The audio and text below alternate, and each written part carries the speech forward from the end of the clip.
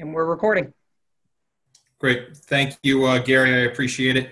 I appreciate the council coming back on tonight, as well, of course, the Board of Ed. While it's not the close confines of the town manager's conference room like we've been doing over the last couple of years, I do appreciate you guys logging in from home and being with us tonight. First, I'd like to convene the special meeting for May 13th. This meeting, I believe, is our final workshop meeting. We've had department heads for the last two workshop meetings. Tonight is to hear from the Board of Ed, and I do appreciate the presentation that was made last Monday by Mr. Emmett and Chairman Chuck Gary. This is kind of a follow-up to that, and we're hopeful that some questions will be asked and some answers will be given that get us closer to the final budget decision coming up in a little over a week and a half. But before I do that, I do want to give an opportunity to Councilman Brooks Parker for a quick point of personal privilege. I believe I saw Councilman Parker on earlier. If he is here, yes, he is. I would like to, ask you to, I know you had reached out to me. You wanted to make a couple comments at tonight's workshop. So please do. The floor is yours. Actually, Brooks, you got no sound coming from you. Nope.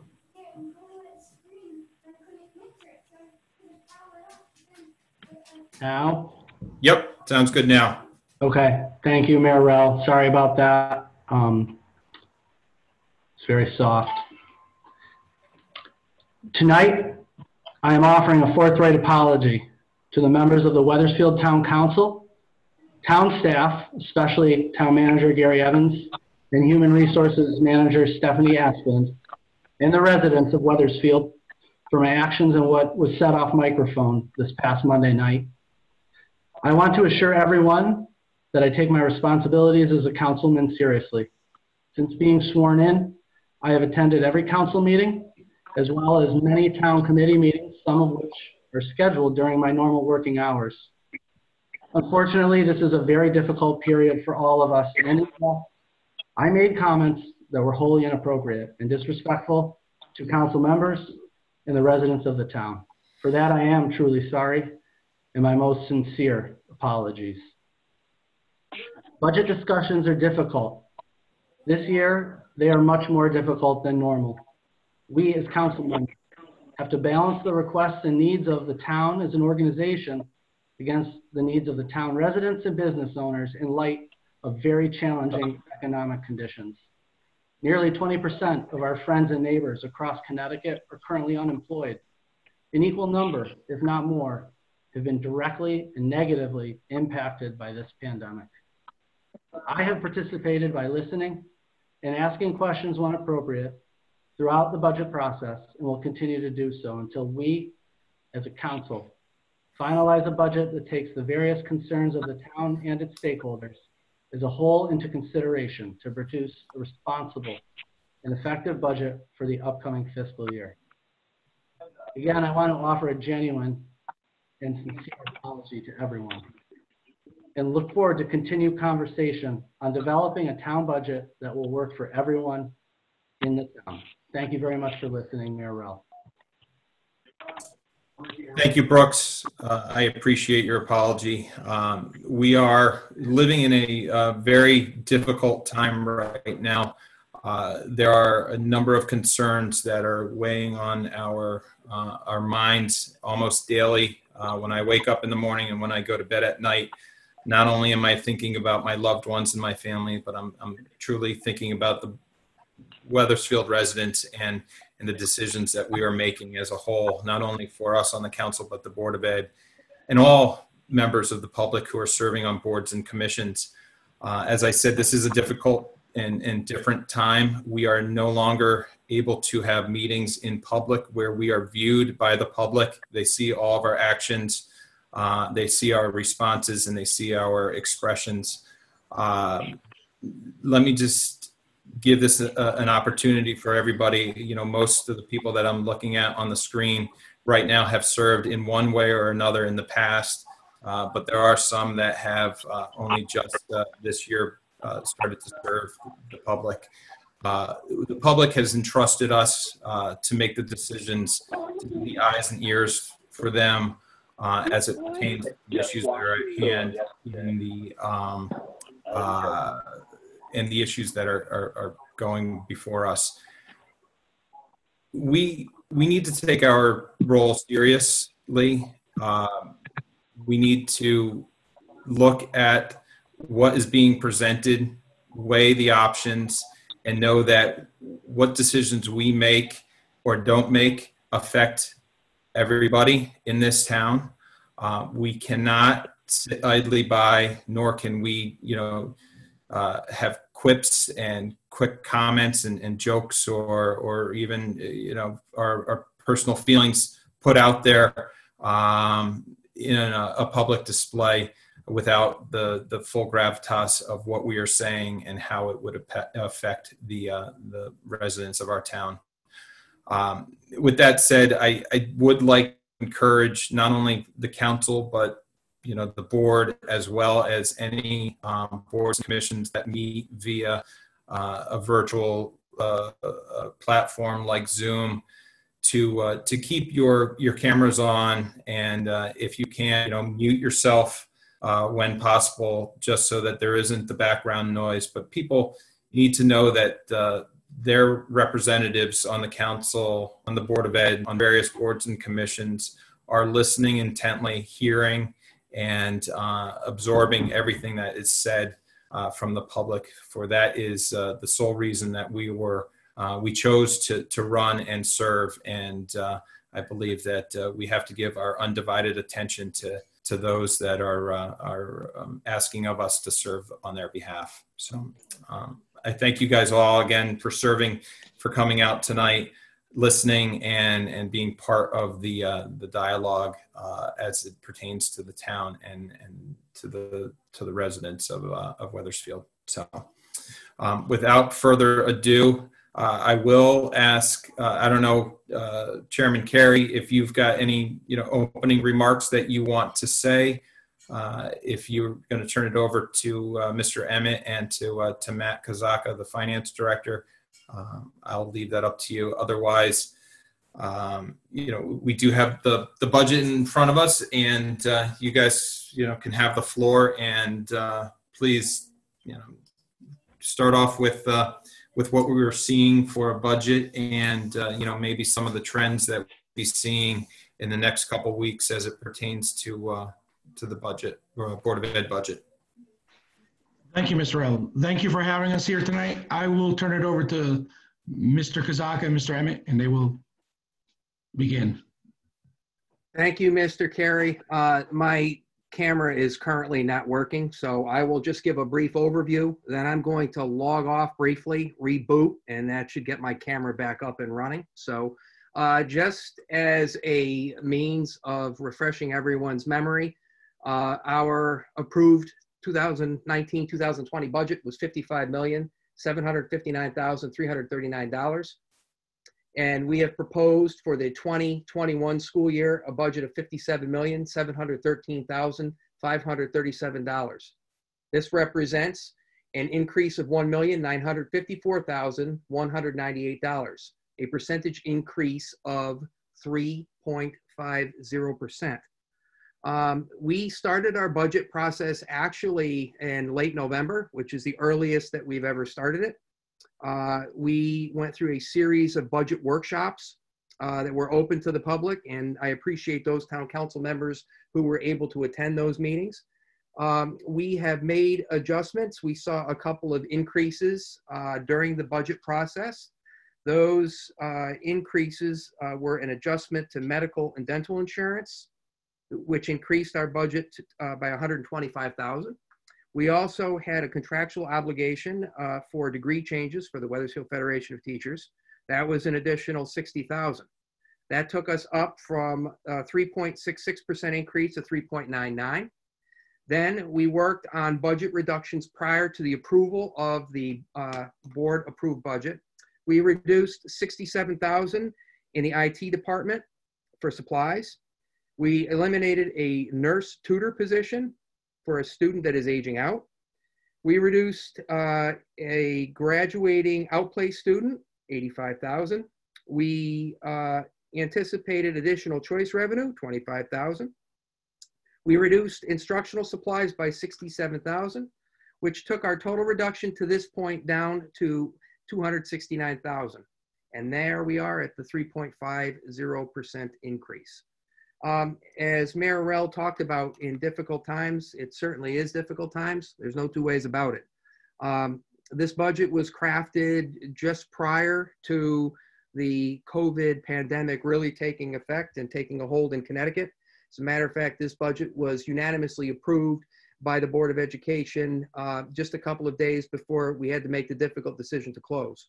Obviously, the COVID-19 pandemic has had an impact on our operations and our most precious resource, and that's our kids. I am extraordinarily proud of how our district, our teachers, our administrators, our parents, and our students have adapted to this changing landscape. In the span of 24 hours, we allocated 1,100 Chromebooks from classrooms to dining rooms, to living rooms, to bedrooms, so that kids could access learning.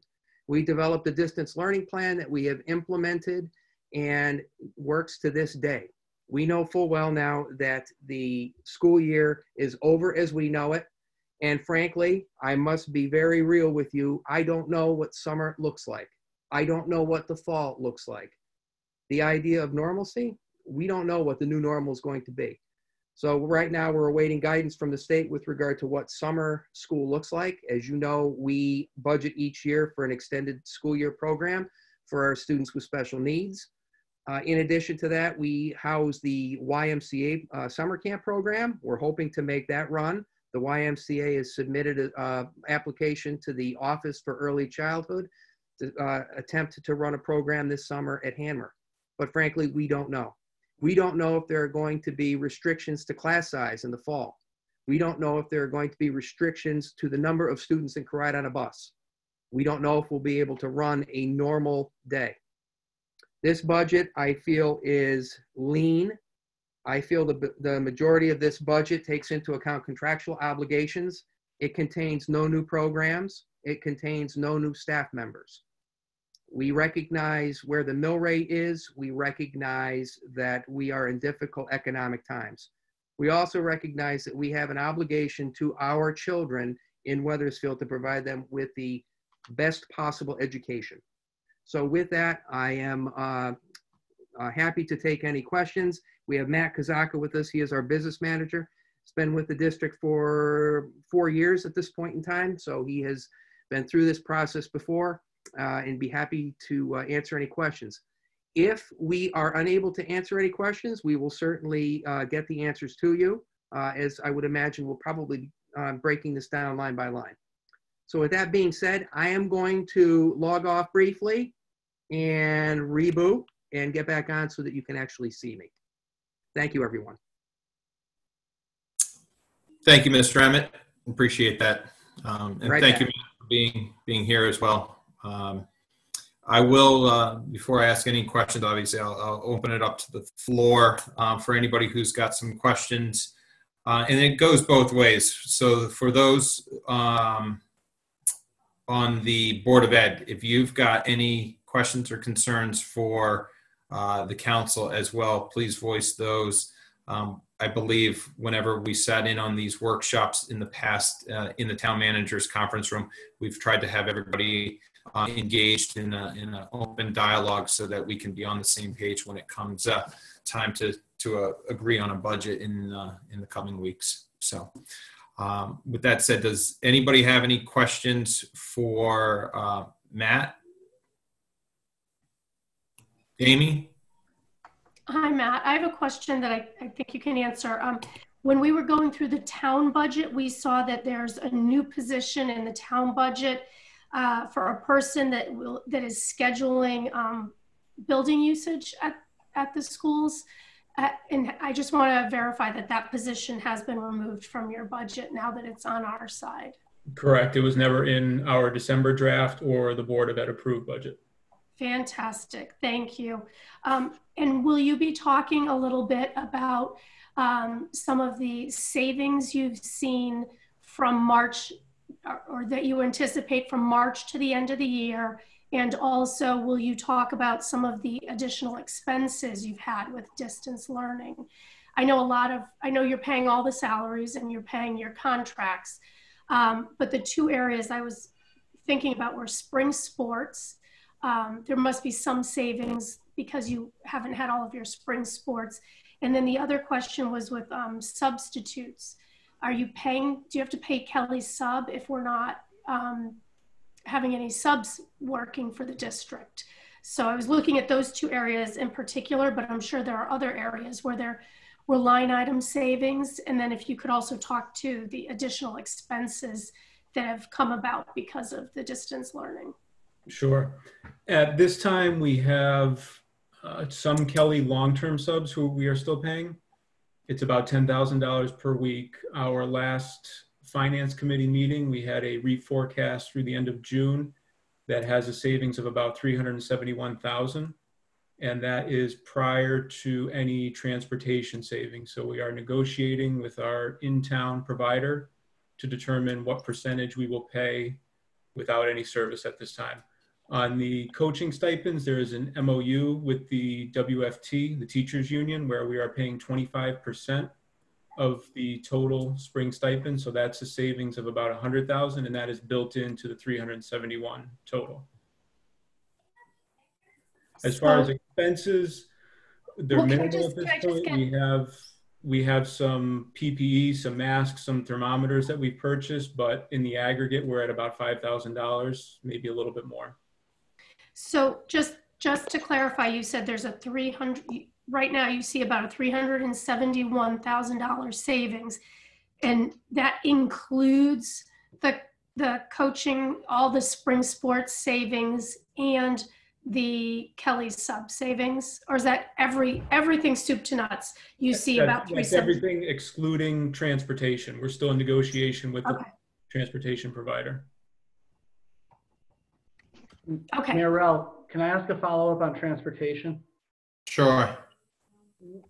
I think some people have read or heard that, we're obligated for the transportation, yet some of the drivers themselves are laid off. What assurances do you have if we are indeed going to pay, a significant portion of the transportation contract that money will indeed actually go to drivers?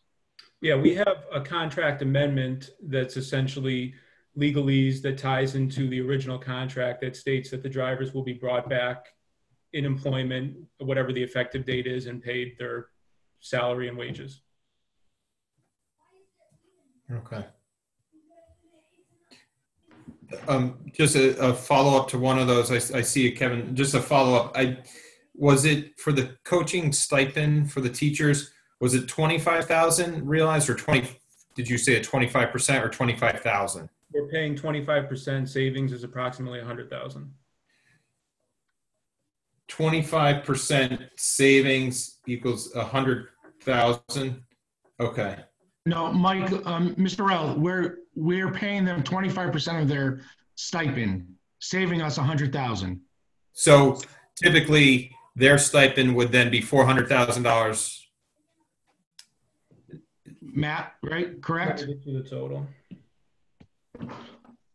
While we're on that, just so people know, within the MOU, they are doing work with their student athletes. And even though there was no spring sports, we all know coaches are preparing before the season. So they did work before the COVID shutdown as well. Just so we know that the stipend is well deserved. Not to mention the fact that CIAC ruled that virtual coaching can take place, and has also allowed that even to happen in fall sports. Yes. Yeah. And actually, if I'm not mistaken, that will begin in they can do some coaching in June and then virtual coaching for fall sports starting August, mid to late August. Okay.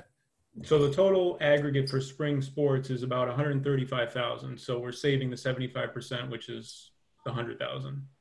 Okay. Saving 100,000. Got it. 75% is the 100. Got it. Okay. Thank you. Kevin, you had your hand up. Yeah, thanks, Mayor. Matt, question on the savings for the health insurance side. With Mike O'Neill on the town side, the town's saved, at least in the short term, a tremendous amount of money because no one can really go out to do anything elective or anything. They go to the dentist or their regular routine visit. Is that included in any of your savings? Because I only ask because if you're including that in savings, like eventually people are going to go back out, go to the doctor, go to the dentist, that sort of thing. So is it actually realized savings if we build into our budget? So Mr. O'Neill may be better to answer that, but what we budget for health insurance, we expend the full amount that goes over to the town self-insurance fund. So if there is any realized savings, perhaps it stays in the fund balance. Okay, and regarding any federal dollars that may have come down, have we realized anything from the CARES Act that's come down from the federal government? We had a number that came through today, but we don't know the timing of that. Okay.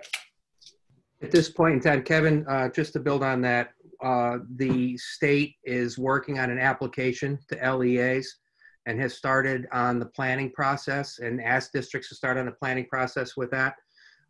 So with that, they're talking about utilization. They have it pretty much earmarked where it'll be utilization for enhancement of technology. It will be utilization for supports for students, utilization for curricular enhancements, and then utilization for social emotional supports as well. Pretty much the components that I spoke of last week at the budget presentation. Okay. Thank you. Sure. I have a quick follow-up about the CARES Act money.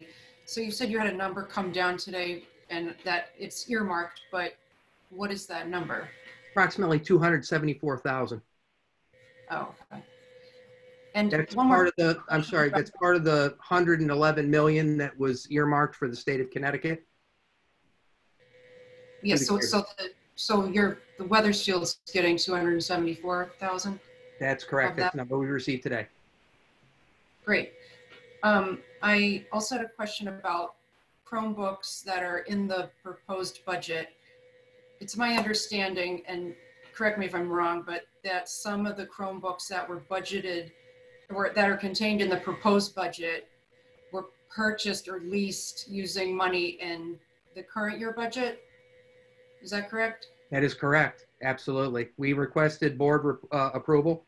Given the fact that we were in the midst of the pandemic, we were concerned over the supply of Chromebooks, given the fact that districts across the country were scrambling to purchase them.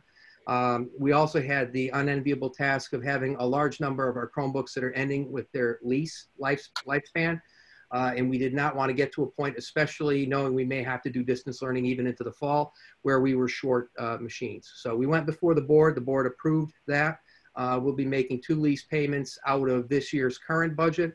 In addition to that, the lease quote, we originally had budgeted, and correct me if I'm wrong, Matt, I believe it was 160,000. Correct. And the quote did come in lower. The quote came in, I believe, at approximately 133,000. Correct. So there's some savings there. So that's 160,000 in the proposed budget that for the Chromebooks that you will not need. Is that correct? No, I'll clarify that. Essentially, all we're doing is starting the lease 2 months early. Rather than July 1st, we're starting in May. So we still have 12 months of payments in next fiscal year. The reason the Board of Ed approved the lease early is because of the inventory shortage. Okay. Okay. So there's not savings or just a couple months or savings, or I'm just trying to figure out. We'll call it 160 is budgeted. If we say it's 133 is the actual, so you have a savings of 27. Okay. And that's not in the 371,000 number you mentioned? No, earlier? that's this current year financials. We're looking at 2021 budget. Right. Okay, yeah. Got it. Okay, thank you. You're welcome.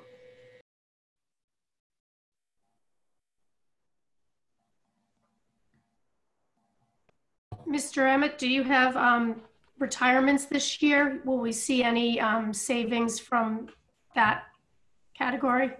Yeah, at this point in time, we anticipate, I believe it's 4 retirements.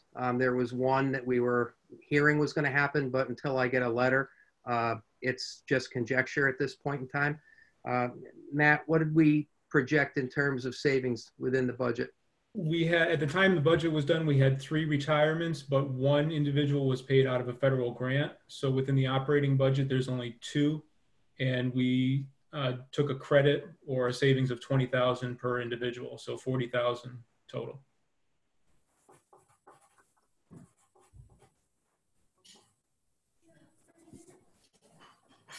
Okay. Were these retirements classroom teachers that? I believe, yes, 1 is a classroom and 1 is a Kindergarten? special ed. Yes. Yes, kindergarten and special ed.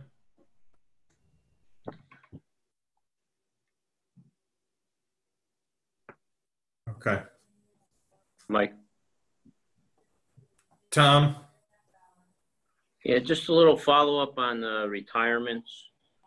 So isn't it typical that the person retiring would be at the top of the pay scale, and then you would hire in someone towards the bottom of the pay scale? I'm questioning why only the 20,000 savings. It's going to depend upon the position that we're looking for, Tom. What's going to end up happening in certain cases with regard to special education, for example, those are specialized areas. So the idea of being able to bring somebody in at bachelor step 1 is not as high as it would be in a classroom setting. There are typically times in other cases where if I was going to hire somebody that has a license like a speech clinician, I'm not going to be anywhere close to the bachelor step 1 because those folks have to have a master's coming in. The vast majority of staff members we have coming in are coming in at the master's level. A lot of kids now, what they'll do is they'll do the master's and bachelor's program together. So they're already starting at a higher rate. Classroom teachers tend to be a little bit easier because of the fact that there are many more of them. We have other areas where, like some of our world language, we struggle mightily with finding any candidate. And usually what you end up getting is you get a candidate that wants to, is experienced, is in another district, and wants to come to Wethersfield. So you'd be hiring that person at a higher rate.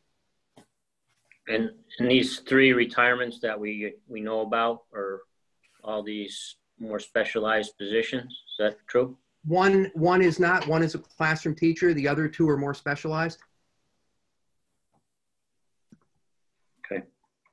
Mike, will any of these positions leave holes in the curriculum like the French teacher did last year?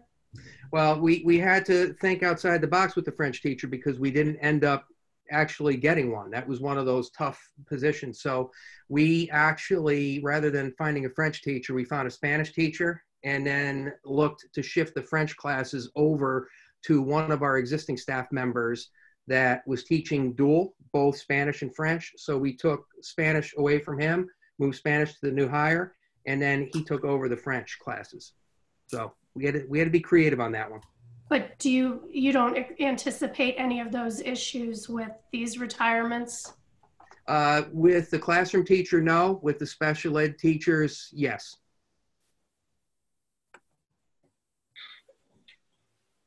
Okay. Matt Forrest, I saw your hand earlier. I just wanted to. Yeah, thanks, Mike. I'm using a little hand button here. It seems to be pretty orderly.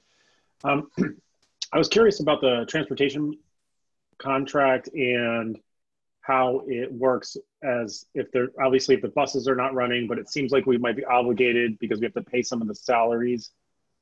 And with the PPP program, which is covering the salaries over the next 2 months, which is when we have school, I'm wondering and I don't know this, is there a possibility that there's sort of a double dip by the bus company whereby we could maybe pull back some of our funds that we need to expend if the federal government is essentially floating their boat for all of their contracts?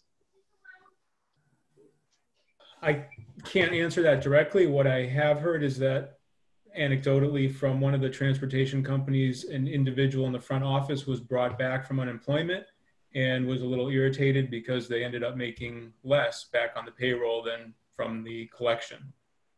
But I cannot tell you exactly what is happening. The breakdown we have from our one provider who we settled with, they do state that all employees are back on the payroll, and they break out wages and fixed costs, and we are capped at 80% per month of the total cost. So I guess, right, and I don't know, it might be interesting to look at if they're getting PPP funds, which it sounds like they are, which could be very substantial. Do we have an obligation if the federal government is stepping in to essentially pay our way to keep all these people employed? I don't know the answer, but it may very well be so. I don't know if it just derives a windfall to the company or if there's some type of a clawback that we can use in order to not pay those funds because, as we talked about, the federal government may be paying them. Seems something that we could look into. It might be a significant amount of money. I don't know that any of that is necessarily true, but it does seem to meet the windfall scenario, I think is probably the right way to put it. I'm just looking here and see if we could, save a few dollars in order to make it a little easier on us and continue good educational programming. Mm-hmm. Okay, we'll make a note of that.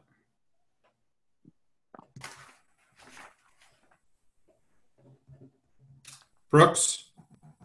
Thank you, Mike. I had 2 children go through Charles Wright. My son would have been graduating shortly, and he did spend his 4th year in 4th grade in the modules, the portables. Chuck, maybe this is for you or Matt or Superintendent Emmett, but can you speak to, I know the elementary schools need a substantial investment in the infrastructure, which I think is something we need to consider sooner rather than later. And I just wonder if you could speak briefly to what that's looking like based on some of your research and due diligence, and how we might weigh those costs in future budgets. Yeah, I'd be happy to speak to that. We have portables at 2 of our locations right now, both at Highcrest Elementary School as well as Charles Wright.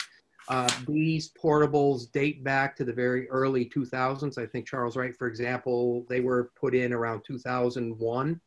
The condition of the portables in terms of which is more dire, Highcrest Elementary School is absolutely more dire. They absolutely have to be addressed.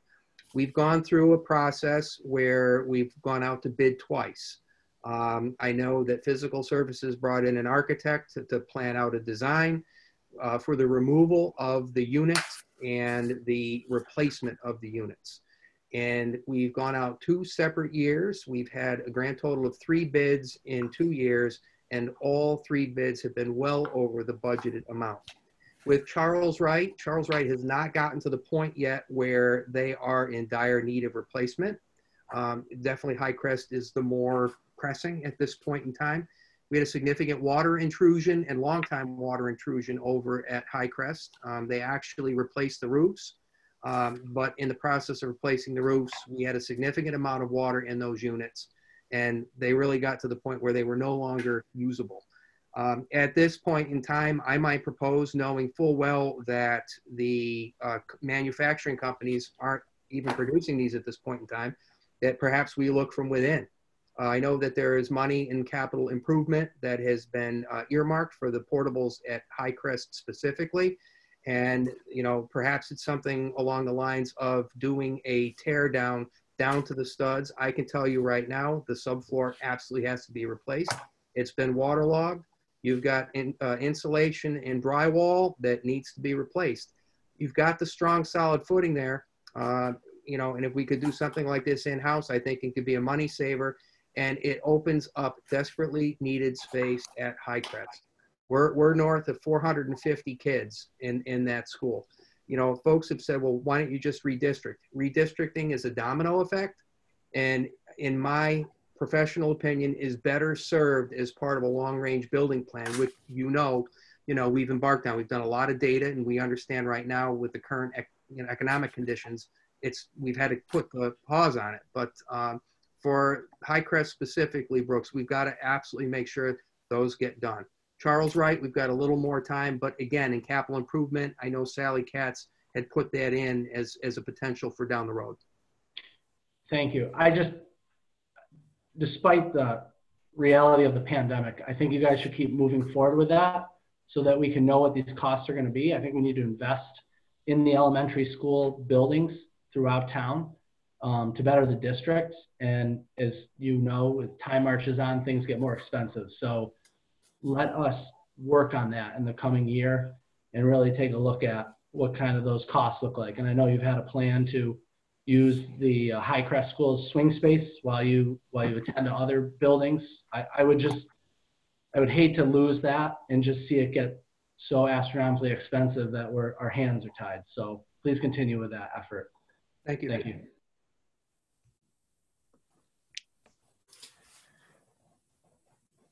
No, thank you for that. I was going to comment about the Highcrest portables, and I think Matt, Mike, you've heard from me in the past, and I know Gary Evans as well about my concern about the classroom sizes at Highcrest. We've heard about it for a number of years, and that would be a priority. That is probably my number one priority for you guys. Hopefully, shorter than later, it would be taken care of and worked on. Glad to know that it is a priority. Do you guys know the census coming in for next year? Are we expected to have a similar size kindergarten class at Highcrest? Right now with the projections, and it's tough to make a projection given the pandemic, we're not seeing a typical number of kindergarten registrations that we normally would at this point in time. Right now, we're preliminarily projecting 3 classrooms for kindergarten. But again, those 4 kindergarten classrooms all move up to first grade. Right.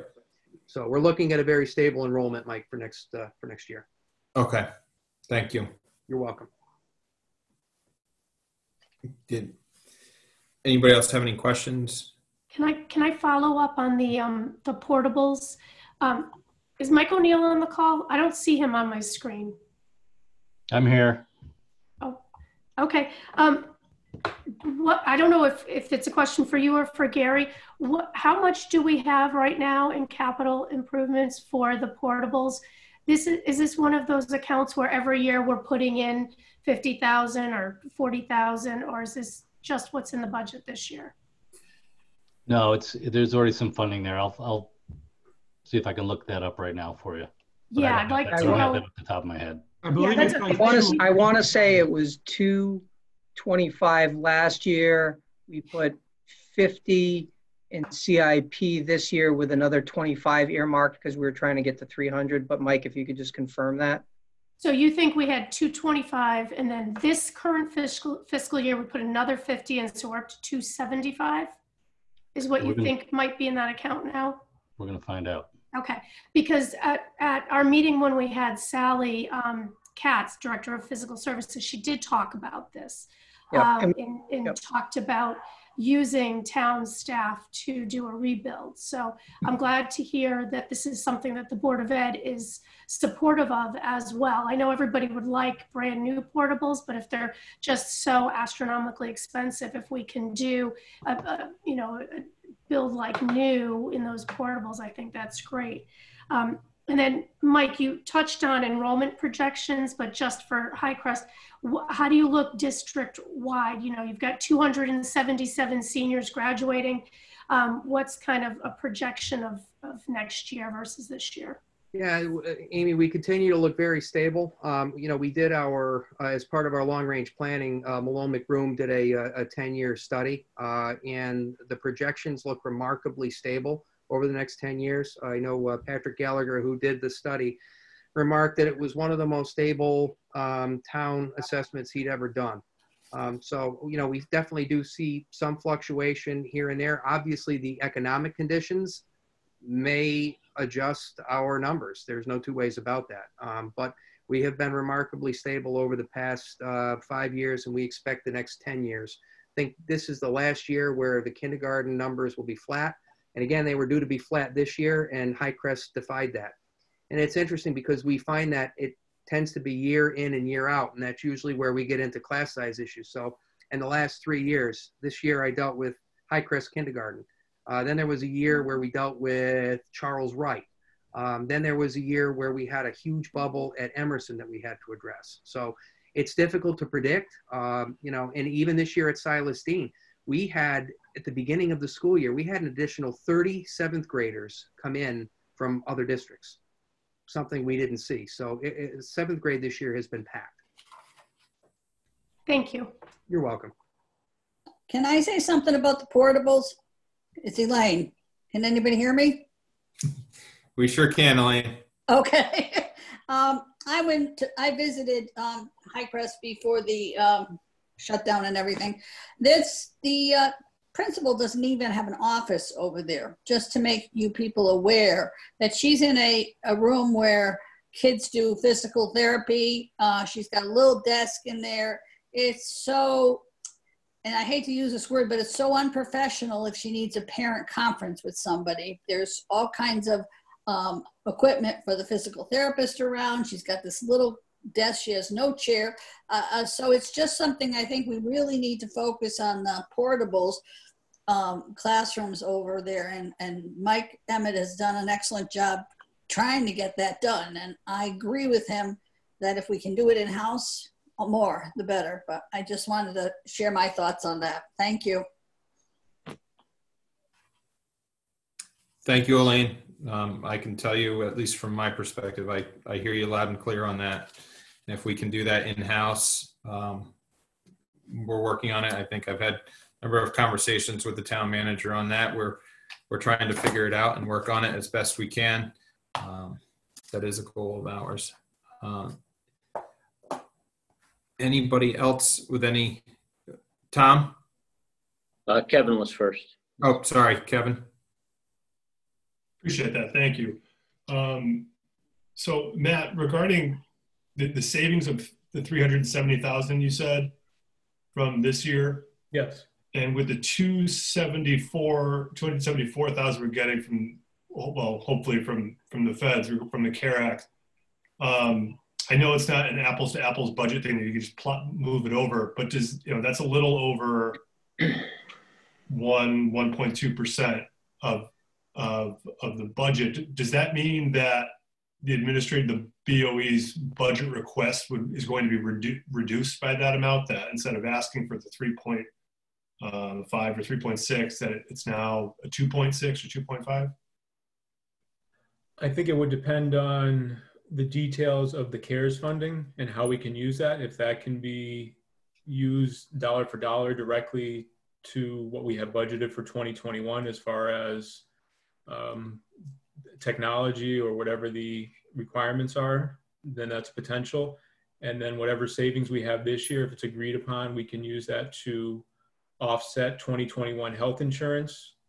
Then in theory, we could, you know, that could be a potential. In terms of actual budgeting though, do you need the money to flow that way? Like, would you still need to budget for that amount and then offset it? Or can you under budget and then have it carry over? On the insurance side, we did this a few years ago where we reduce our health insurance line, and then the savings at the end of this fiscal year rolls forward to the town side and goes to the self-insurance fund. So that would help directly on that component. Okay, thank you. And like I said, we just need to do a little more research on the CARES fund.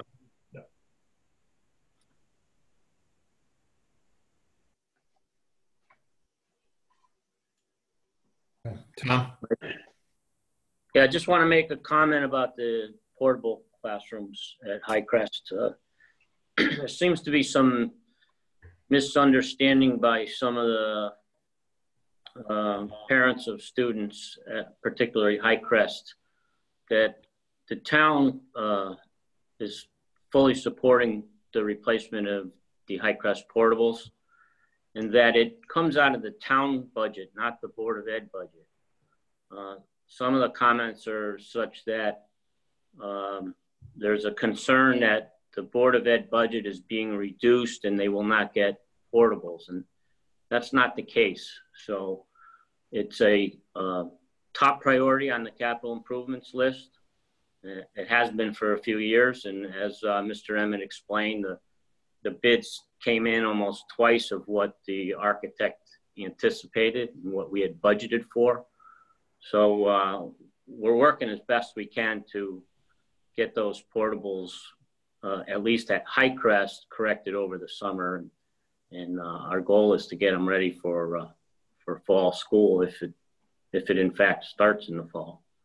So I just want to clarify that it's not something that comes out of the Board of Ed 3.5% increase. Right. I don't know if Mike O'Neill is back with the figures from the CIP that we've put forward for the last 2 or 3 years. No, not yet. Okay, no problem.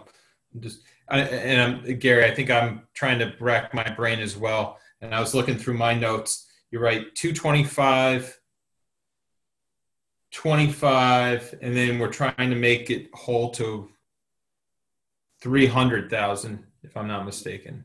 Yeah, that was the plan. And just for the Board of Ed members, and I can't remember, it was in the first, Sally was in the first group that presented, but we are, and for the residents who might be tuning in and listening tonight, specifically for the Board of Ed, and I thank Deputy Mayor Mazzarella for actually bringing that up. The town has been working on a plan to try to renovate those, to make them as new, and look at other options. And I think Superintendent Emmett did mention that COVID-19, all the modulars are shut down regardless of the cost. That second set of bids came in extremely high. And so we are looking for opportunities to do it in-house. There are a number of obstacles related to it, but we have to ensure things like structural integrity of the building, safety, meeting fire codes, meeting new building codes, because it is for the protection of children. So we are looking at those opportunities, and it is on the town side budget. And it is definitely a priority. I've gotten the comments from council to make it a priority. Yes. Yep. I'm just looking, CIP funds allocated to date 225. And then I think we were looking at 25 and then an additional 50. What was not included was portables at Charles Wright. They had a projected cost of 150,000, a request for 75. I don't believe that was in this year's CIP request. Okay. So if I might just follow up on that. I participated in the capital improvements committee, and the consensus was to try and pick projects that we could knowingly complete within the next year, rather than put money away little bits at a time and basically not utilize that money until we collect enough to get something done. So the idea was to more towards picking a few projects that we could actually complete and turn over to the residents. So that's why the portable classroom took the priority. Mm-hmm. Thank you, Tom. I had a couple questions about MBR. Any savings or any CARE Act funds, any additional funds that are coming in, does that offset MBR requirements at all? That I don't know. We'll have to do some research. Along those same lines, ECS funding, what are we looking at for an increase over FY20 to FY21? Is there an increase in ECS funding? I believe there is. Let me see if I can find it quickly. 692,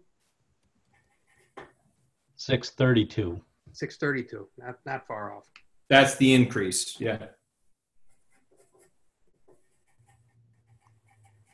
Okay. I know it's too early to tell, but is there any, would there be any concern for a mid-year revision at all for that, a possible cut in ECS funding? Have we seen that in the past? Yeah, we had 1 year where we had ECS mid-year cuts. I understood though, and I could be wrong on this, but wasn't there legislation that eliminated that practice? I'd have to check on that to make sure. But we did face that once, absolutely. Okay. And I'm not hearing, I was on the governor's municipal call just prior to, one of the governor's budget directors talked about the fact that the state with the rainy day fund is okay through fiscal 21.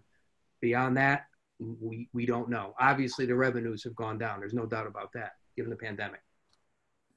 Exactly, yeah. And that's where budgeting right now in the midst of a pandemic, where we can't rely on a mid-year budget like the state does right now to be able to, continue expenses as they are, trying to forecast out the next 12 months during right now.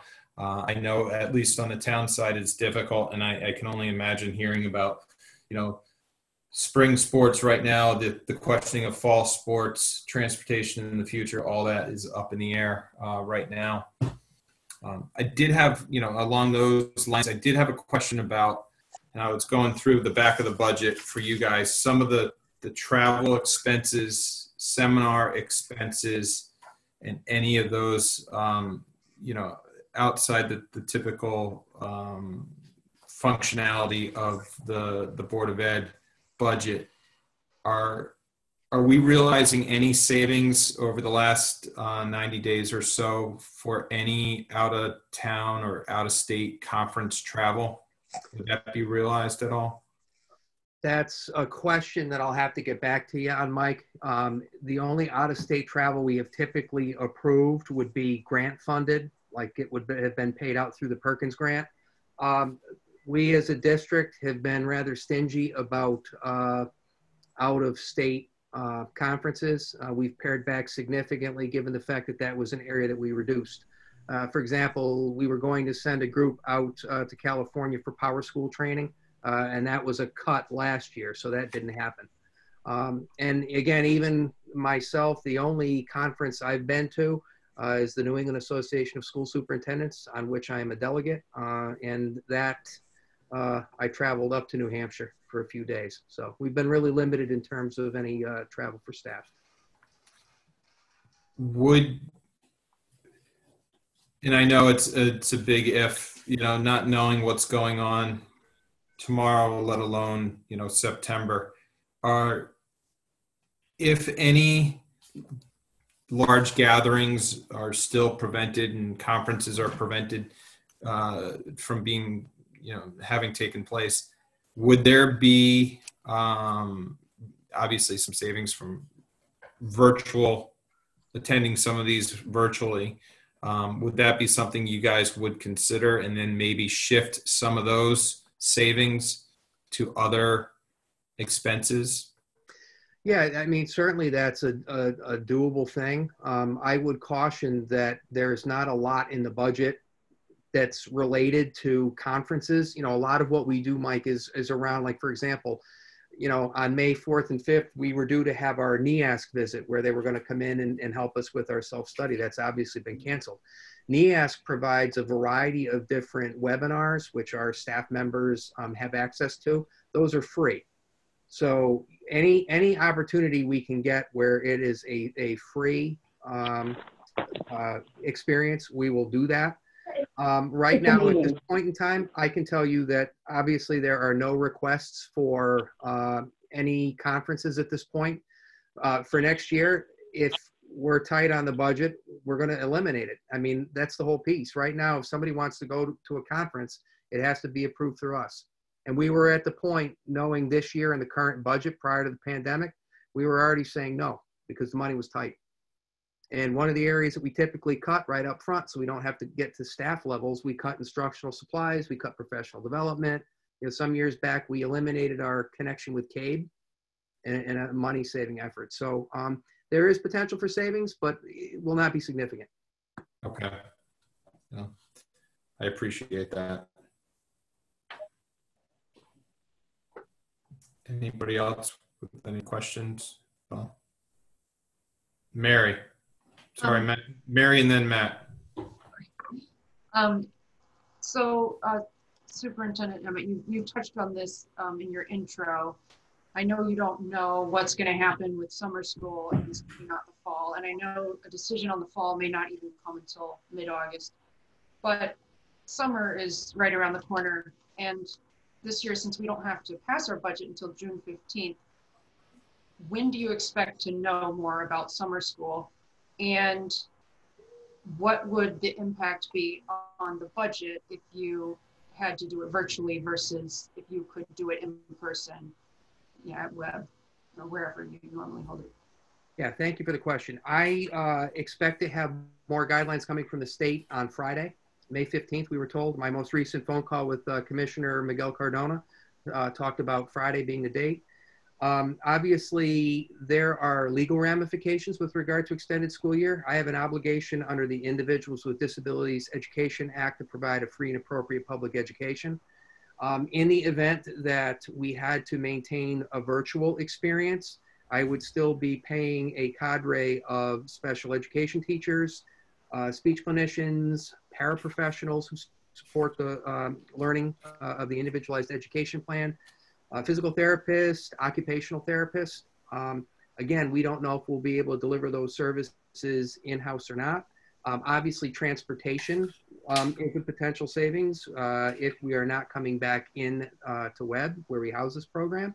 So there is potential savings there. But in terms of staffing, the expectation would be that we would run a program virtually using our technology, much like we're doing now.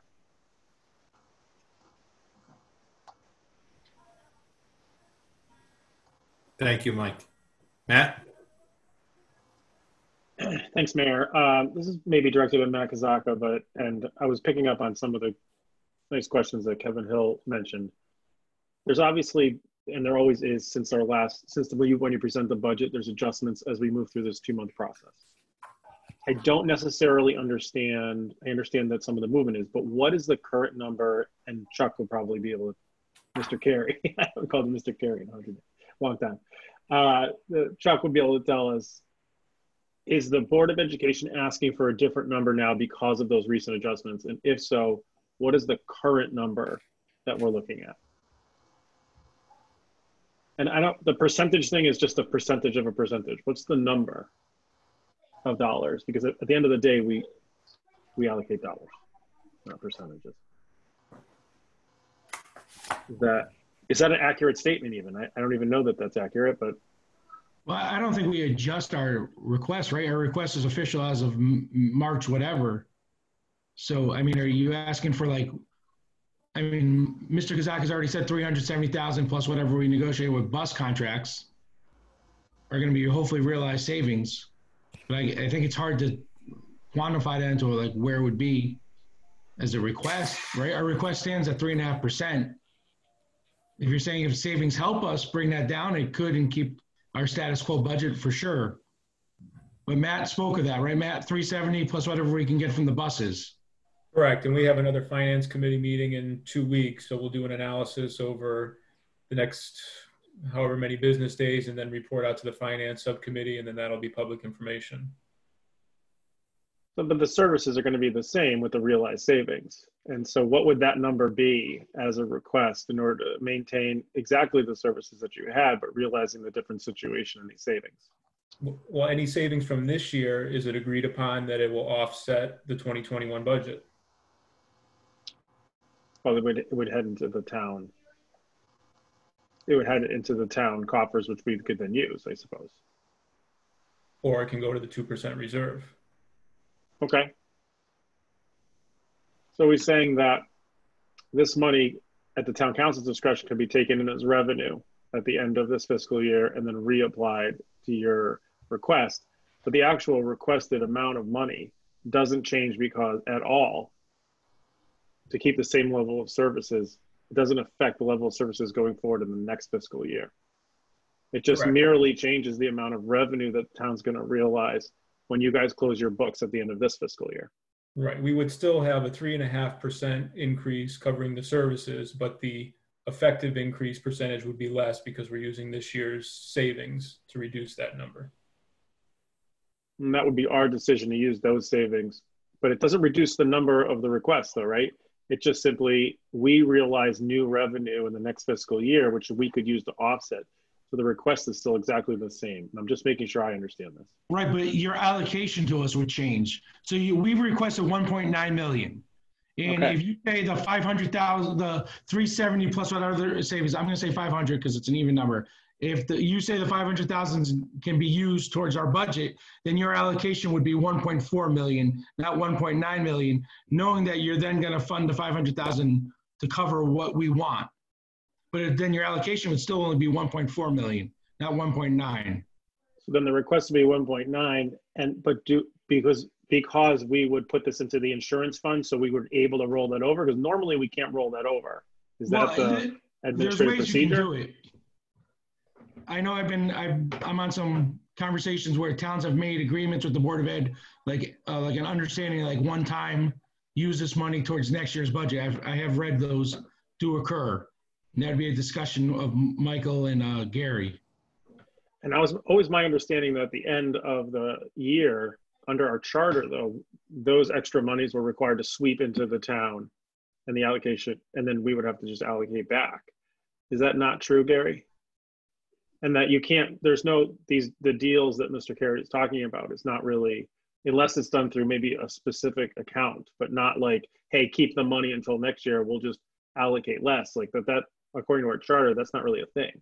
I was going to say, I think it lapses, but I'd have to go back and look at the charter on the way the appropriation occurs. It happened a couple of years ago where the board was overfunded, had excess funds, right? And then used it the following year. I believe was explained. That was $500,000 as well. Yeah. It's already happened, Matt, while you're on the board. But did we put those into one of those special accounts that can lapse over? Is that my understanding, that that's the vehicle that's used? Matt, how did you do it? That would be for Mr. O'Neill. We had just agreed that it would reduce our subsequent year's health insurance costs on the board budget. If I Mike, may. Is that because it went through the health insurance commingled funds, I guess you might say?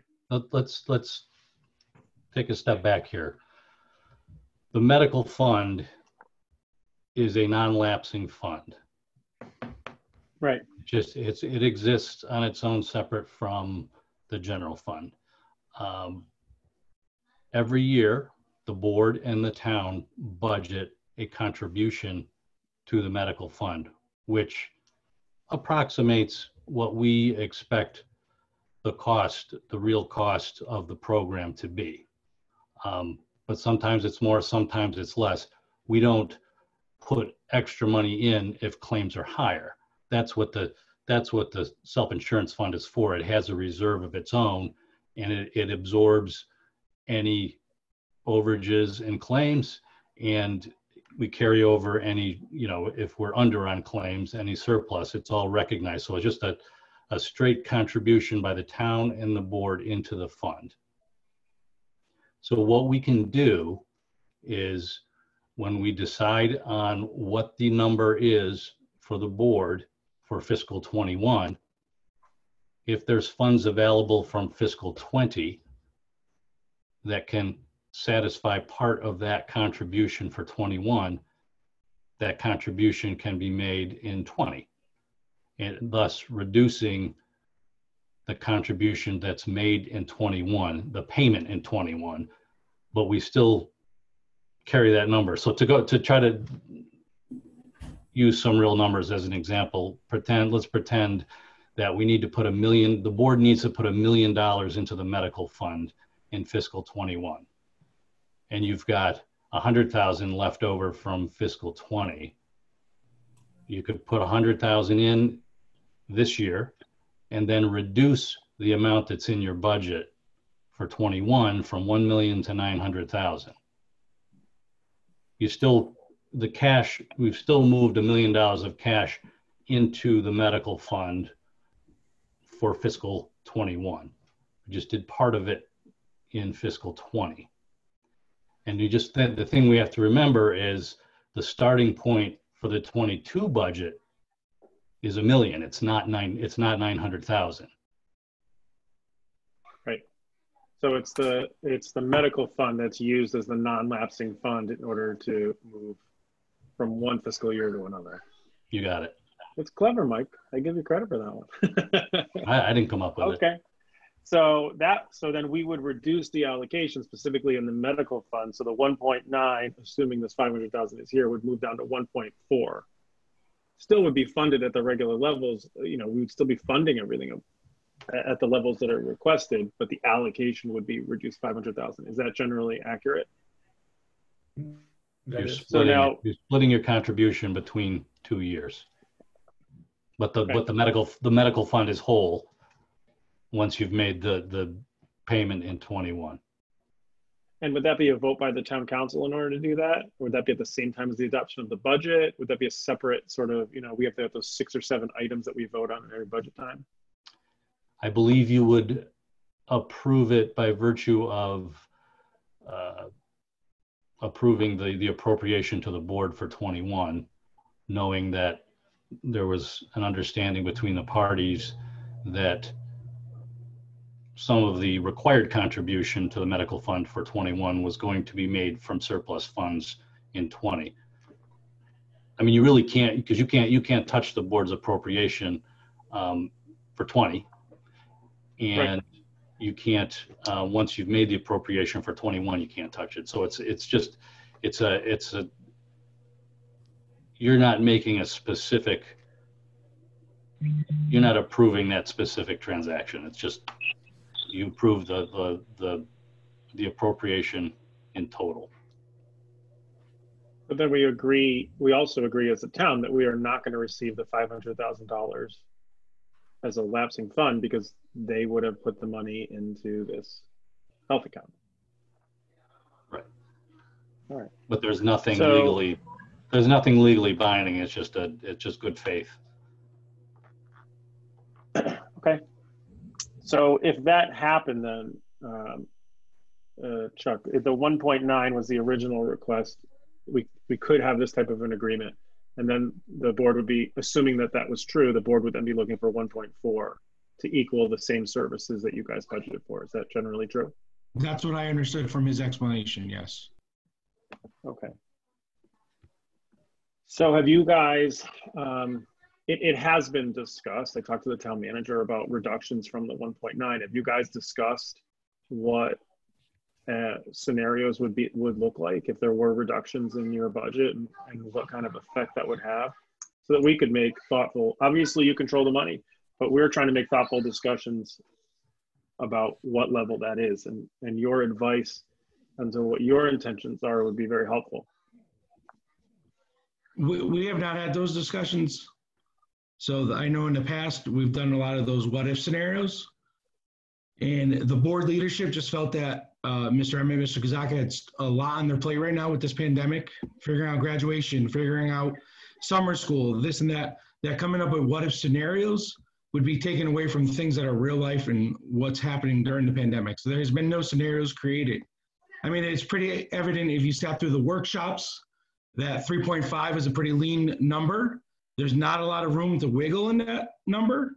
So to give you scenarios would be hard to, sit down and tell you exactly what would have to be cut.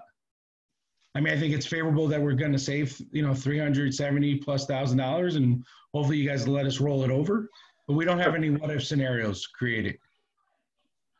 So from our perspective though, it's kind of difficult. I mean, we could certainly just take the number, but there are members of this council, which we've had conversations that are looking at significant reductions in the expenditures. I'm not going to go out and talk about rumors, but it's true, it's happened. So how are we supposed to gauge what the effect on our education is as we look through those cuts? without talking directly to you, the leaders of our of education, to understand if this board, if this council considers whatever it is, right? And I'll use a small number, 100,000, 200,000, 300,000. We need to know what kind of effect that's going to have in order to make a wise decision. How do we get that information so we understand what that looks like? Well, when you're looking at an increase of 3.5%, Matt Kay, can you tell me how much of that 3.5% is contractual obligations? Sure. Let me get to my page. I can tell you that salary and benefits are 94% of that increase. So 1.8 million out of that 1.95 are salary and benefits. So that's, I'm getting to staff very quickly. And it's not doom and gloom. It's not trying to be, you know, sound the alarm. That's just the reality of it.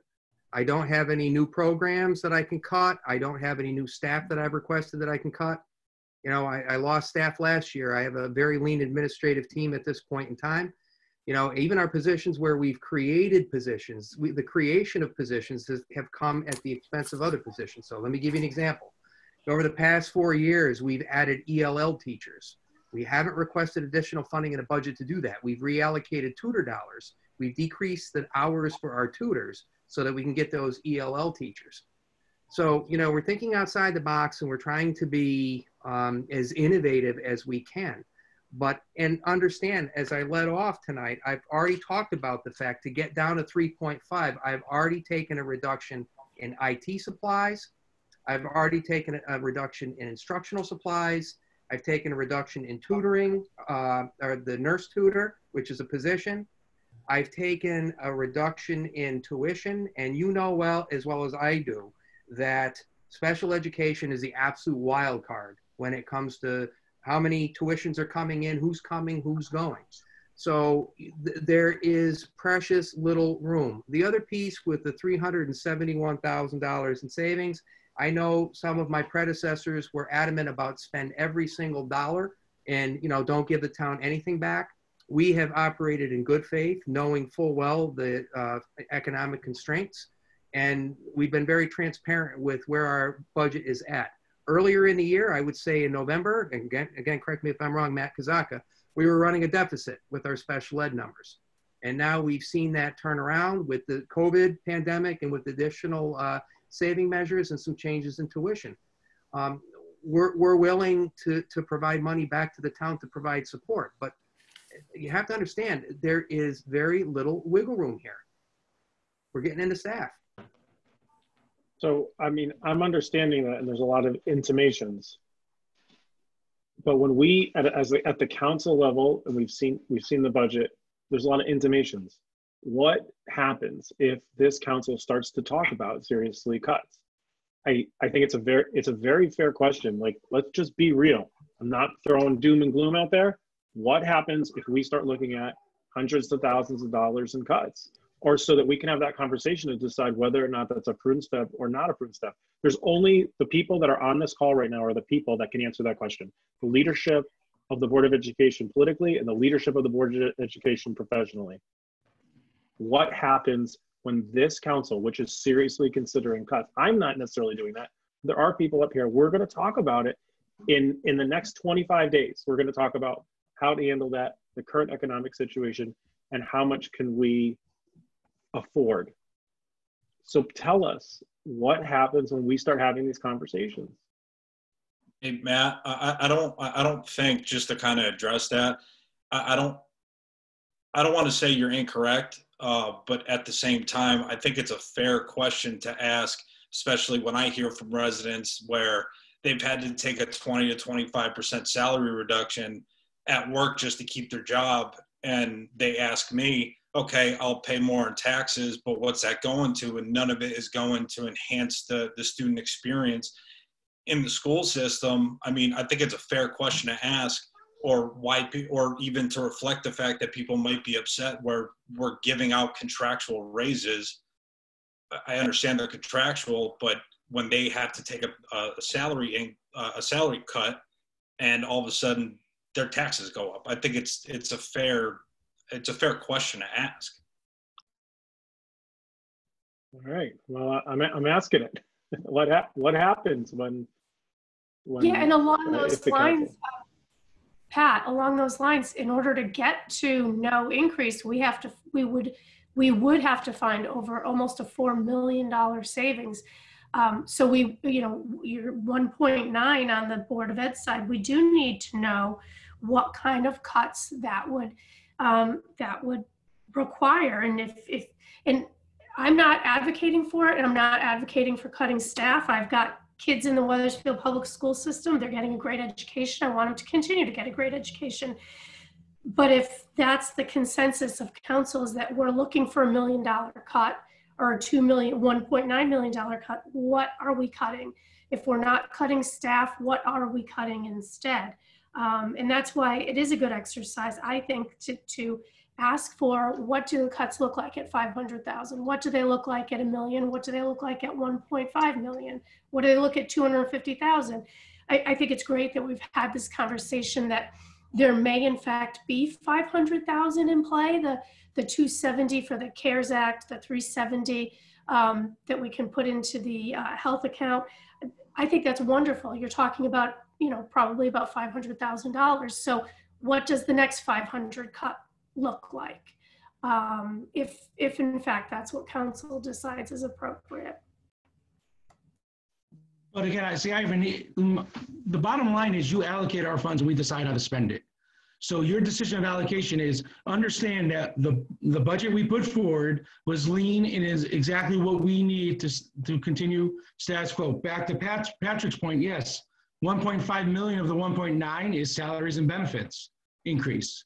So using that logic, we can figure out either if we're getting cut big, then there's going to be staff layoffs. I don't think I need to have Mr. Emmett or Mr. Kazaka sit and create how many of each, because we can get creative if we have to. But the bottom line is any cuts below the 3.5 minus whatever we're going to save will be probably staff layoffs. And I don't see why we have to give direct scenarios of what that would look like. Look back at what last year's doom and gloom was given out. And I find it ironic that two people speaking of this have already publicly said they support my 3.5% budget. So I appreciate that from the two of you. So the question coming from the people who support giving us our monies is ironic. Well, no, Chuck, it's exactly appropriate. I think Matthew and I want to know if leadership on the council decides to cut $1 million. I want to know what that looks like. I'm invested in the school system and I want to see what $1 million cut looks like. It doesn't have to be staff. You could eliminate some program or something else. And we don't have that information right now. And I think we'd want to be transparent about what possible cuts are so that I can decide whether or not I think something is appropriate or not. And I do support, I think your budget is appropriate right now. But if when I get into deliberations with the town council next week, I would like to see what cuts look like at different levels when we start discussing it. And we're asking the town manager for the same scenarios. What does it look like? What are the possible cuts that would be at different budgeting levels so that we have a good idea? We get it. I want to be able to get it before I vote on something. And I feel like right now, picture. So May of 2019. We don't, Ms. Chuck, we don't make these decisions on council because we come up with a number in thin air that we don't understand what the realities of the needs are of the educational system. We don't say, we'll just pull a number out of a hat. We do it thoughtfully. And to do it thoughtfully, we have to understand the needs of the town and also the needs of the education and what's the effect of the decision that we're going to make. And you guys, you can't hide the effect and say, well, we'll make up the cut at $500,000 or something like that. We'll see what they do with it. Let's have an adult conversation amongst the leadership to understand the ramifications of the decisions that we make. That is the only question here. You guys get to decide. There's no doom and gloom here. You want to make it doom and gloom, that's great. And I'm not saying it is doom and gloom, but let's just have a real conversation about what the effects of the decision is. That's it. And And if you're telling us it's staff, we're looking at every time you go 100,000 down, it's a 1.5 or 1.3 FTE, and that's going directly to classroom teachers. Okay, we will make the adult decision that this is what the tax rate is, this is what we think we can afford, and we know the consequences. That's it. So again, I'm asking the leadership, this is the only time that you are on this call, we're going to be deliberating the next 20 days. What is the effect of cuts to the $1.4 million, assuming that the sweep of the 500,000 is kept to you? This is got a question. This is Go right Elaine. ahead, Elaine. I can't see everybody. I'm sort of just a shadow here in the corner. Anyway, I have to agree with Matthew and Amy. I think that to make a wise decision, you need all the facts, not the what ifs. And so if Matthew Kazaka and Mike Emmett can present scenarios to them at 500,000 increments, and this goes at 500 and this goes at 1 million and this goes at I think that's information that's important to show, not just wait for a number like we have last year. We had a 1.4 all of a sudden, and now we have to cut to 1.4. We just got a number. I think they're asking for a very thoughtful way to do it, to get the scenarios before they say, wait a minute, let's not go to 1.5 because it's too much. We're going to lose this, this, and this. We have the whole town to consider. We don't have, we have all grades, K to 12. I mean, there's so much on the plate that I really think we do need to get specific, because otherwise we're making just you're going to throw it at us and we're just going to have to go back then and do it anyway. So that's my thought. I think Amy and Matt's question is a good one. And that's all. Thank you. Thank you, Elaine. Can I along those, please? A couple of things. Chris. I don't know what changed last year, where there was a unilateral cut and no concern for details, to this year where there is a thoughtful presentation. Now we want thoughtful scenarios. That's the first thing. Second thing, Mayor Rell attended all of our budget discussions, put the time and the energy to go line by line with us as we discussed all these policies and the numbers. They have been available to everybody online. They've been available to the public. No stone has been unturned. Everything has been done transparently to present the best budget we can. No one likes to spend more money than they have to. We know what the numbers are, and we can play this game where we say, what's the scenario, and lay out what cuts are means here or there. We know what cuts means. We mean people, less teachers, maybe less aides, maybe less programming. Where it happens and who it hurts, will always get a reaction because it won't be applied evenly. Our job, elected job, as you know, for many of you on the council who are on the Board of Ed, is to manage the day-to-day affairs of the school system, come up with a budget. We leave it up to you to decide if that budget or that number is something that you can be comfortable with based on the numbers. You tell us what the number is that you feel is appropriate, then we'll go back and make the decisions to make those cuts in the best way we can, and then we will be judged by the voters about our stewardship, as you will be judged by the voters dealing with the overall impact on the tax rate, where you're weighing not only the school budget, but the town budget and the impact it has on taxpayers, of which we are in an unprecedented time of duress. Now, I've made no secret that I wish that the number was much lower than 3.5, but I've agreed to 3.5 based on the information. But if you decide to take it down, that's your call. And I urge you to make that call. And to act as if you don't know what's going on with the budget, well, you had the opportunity to participate in that, just like we have the opportunity to participate in yours. But we know what our job is. So with all due respect, we have a administration under great duress, trying to continue with distance learning, trying to deal with all the effects of feeding our children. I think we know what the impact is on cuts. And I'm sure we can be reasonable to provide some general scenarios, but you've all been around for a while. You know what that means, that real cuts come with staff. They don't come with pencils and easels and a couple of trips abroad, they come with bodies. And that's the only place it's going to happen. So if we say, well, we'll cut this third grade, fourth grade, sixth grade teacher, then we come back and say, well, why aren't you cutting the eighth grade teacher, the 10th grade teacher?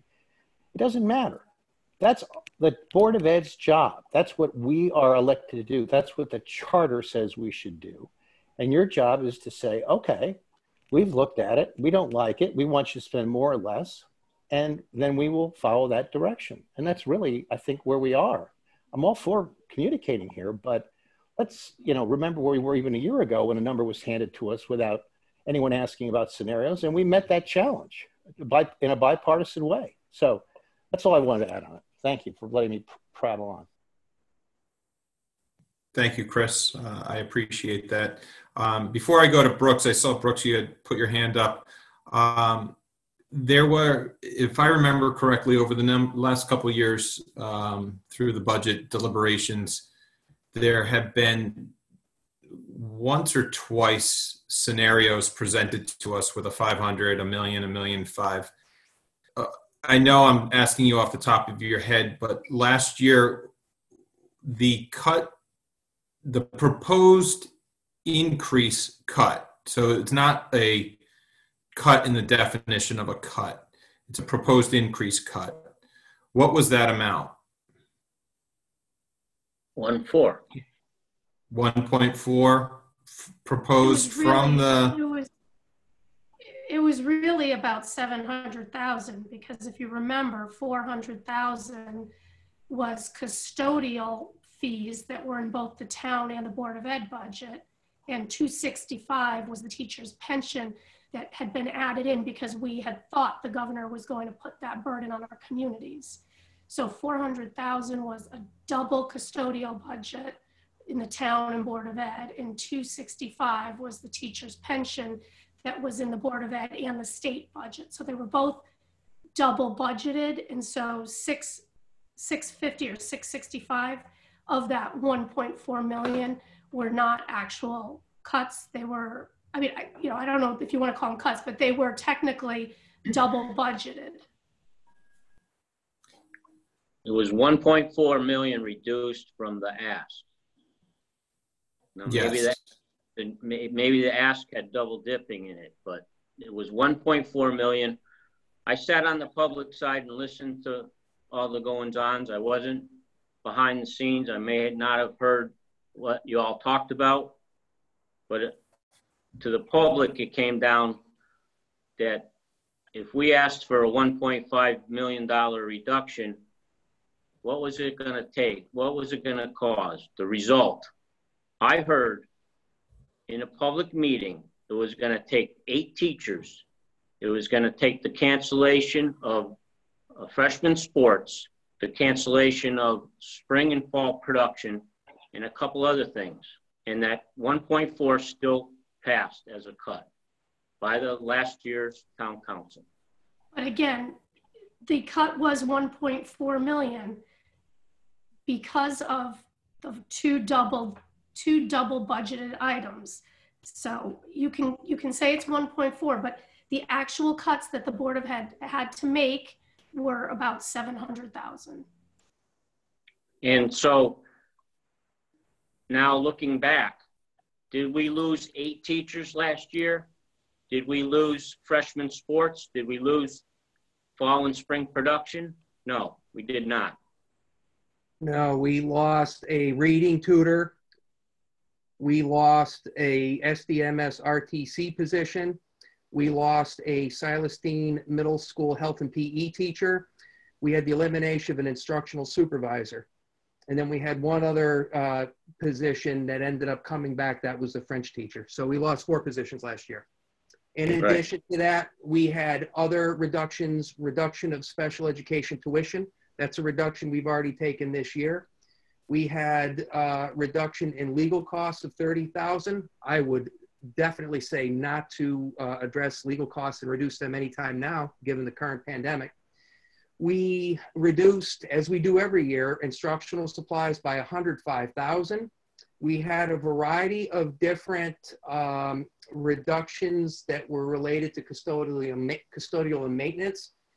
Social Security and Medicare, 70,000. HSA contribution, 33,000. Defined benefit contribution, 131,657. Workers' comp premium, 96,292.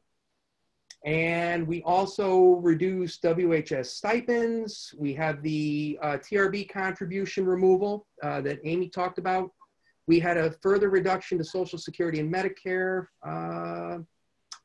So there's my rough and tough. Oh, we reduced replacement and new textbooks to $50,000 as well. Diesel fuel, $12,950. We reduced there as well. So we've gone through this process before. That's what we had. It's of May 30th of 2019. And what you did, Mike, to your credit, is that you had to get creative. You did a fantastic job of trying to deal with a really bad situation. So, kudos to that. Thank you. But you have to admit that it didn't turn out to be exactly like the scenario that was proposed. And that's why I think it's not realistic for a town council person to suggest what the Board of Ed should do with their budget or how they should manage it. We're trying to look at the whole picture of what's the impact to all the town residents. And if we have to reduce monies to the Board of Ed, I don't think it's my place to suggest what should be cut or rearranged. That's why we have the professionals in the Board of Ed to make the best of what they have to work with. And it's the same on the town side. We only have X amount to work with, and we have to figure out a way to make that work. And in times that we're faced right now, I can't in good conscience tell taxpayers, you got to come up with more money when you're out of work, or you don't even know when school's going to go back. It may not even be in the fall. So I think we have to really take that into consideration as we move forward.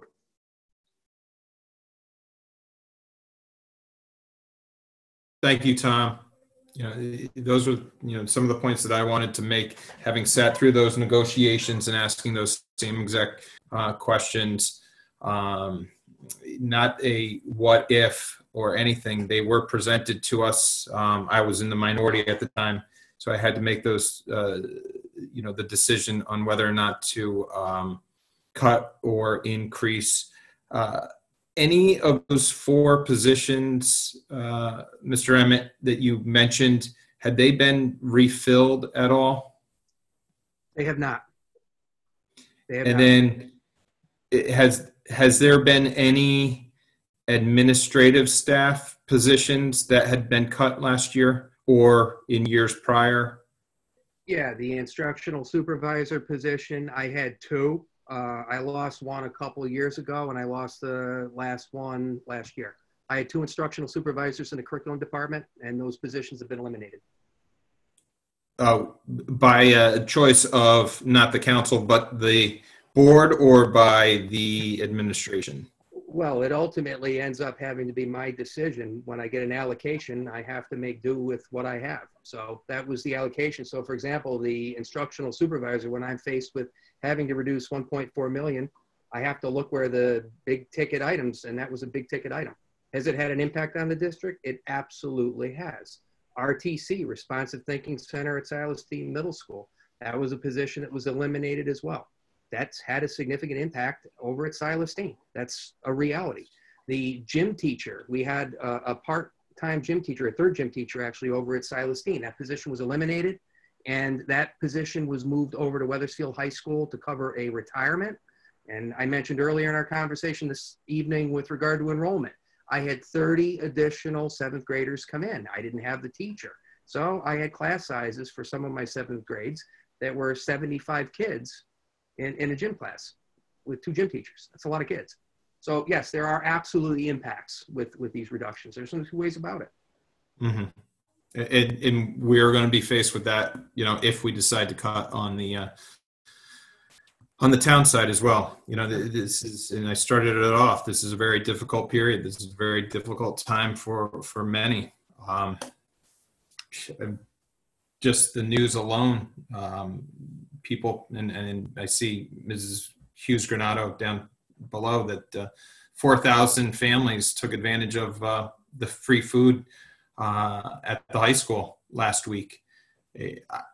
Do you guys have a sense in how long does that go until the end of the 180 days? Would that be over in mid-June, or is that something that the contractor will continue going until the need is no longer there?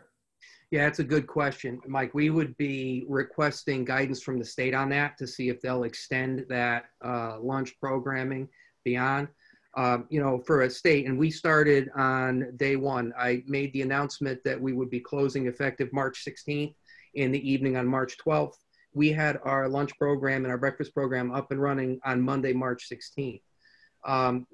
As a state, we have distributed over 4 million meals across the state.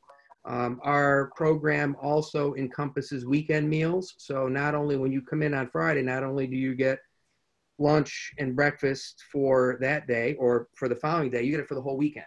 So that's critically important.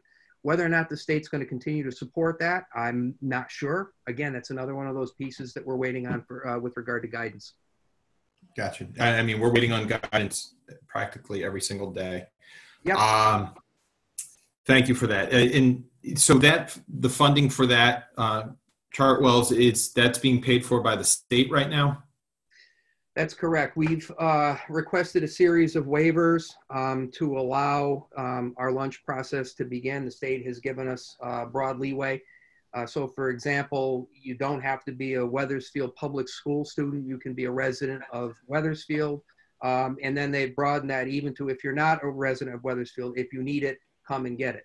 Originally, it was pretty restrictive where you had to have the student in the car with you. As we embarked upon distance learning, that became a little more difficult. So mom might be coming to get the lunch and the child was home doing distance learning, under the direction of dad and the teacher. So we got a waiver for that. We got a waiver to go from inside the cafeteria to outside.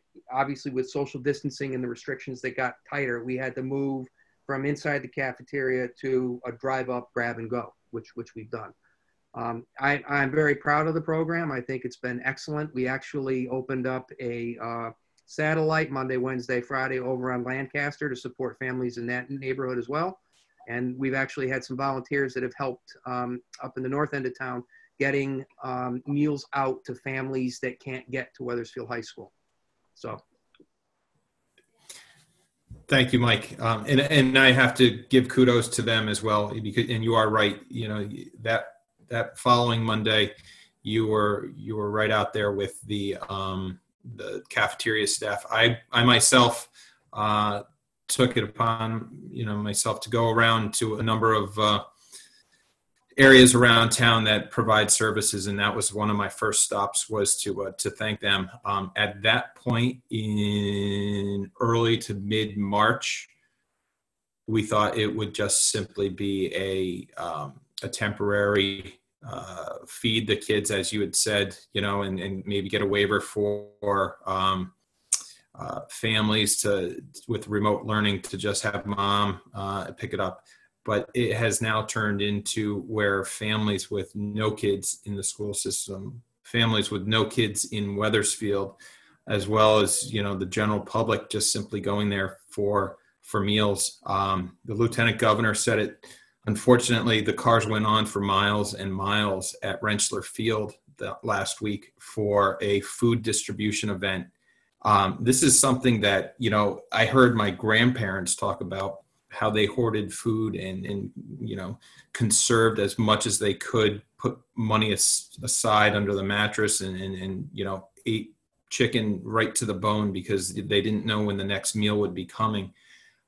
This is something we haven't seen since late to mid 1930s. And, it's uncharted territory for us right now. We are doing the best that we can. And working on budgets both for the board side and for the town side to try and get a medium. I definitely have never been one to be polarizing and pitting one side versus the other. have always believed in and will continue to believe in consensus building. That is my ultimate goal on this. There are, I do have, some questions about the budget, and, I would like to go over this a little bit deeper, having looked at it from probably early February on. I mean, I do think there are some places for savings in here. I mentioned just a couple of them. Some of them are unknowns, as Tom had said, with, whether or not school would be back in the fall. But I would like to know where there could be some additional savings beyond the, contractual savings that are in there. The salaries take up 94% of this increase. I mean, that is staggering. It's not staggering so much that it's the amount of salaries, but it is that, you guys really have, over the last 6 years, been asked to cut and reduce your asks. I'm not going to belabor the point of 1.4 or $700,000, but it was a decrease in your increase. Specifically looking at staff numbers right now on the board side, are you above or below where you were at this point last year with staff levels? We are above in teachers. We are below in administration. We're below in tutors. And I believe we're below in secretaries and paras. Total number, are we even out or are we plus? As a whole district, I would say that we're plus in terms of teachers. FTE numbers? FTE numbers, I'll have to get you those, but I can certainly do that. So, and again, as I mentioned earlier in the conversation tonight, with regard to teacher increase, like the ELL teachers, the teacher increase, it's not an increase to our operating budget. It's a reallocation of the existing budget. In some cases, it may be grant funded. As Matt mentioned earlier, we have a special ed teacher who was covered out of the IDEA grant. And with our tutor budget, we reduced the number of tutors, reduced the number of hours so that we could get the necessary funds to hire a certified ELL teacher to support our burgeoning ELL population, which at last count was north of 300 students. And I'm at the point now where I have to offer bilingual programming at several of our elementary schools because of numbers. Okay, and can that come from existing staff, or would that be new hire for language? That would be for an ELL, that would need to be a new hire. That's another one of those specialty areas, as I mentioned to Tom earlier in the conversation about that savings of where they're at. Teachers have specific certifications, and the state requires that a specific teacher has the appropriate certification to teach in that area.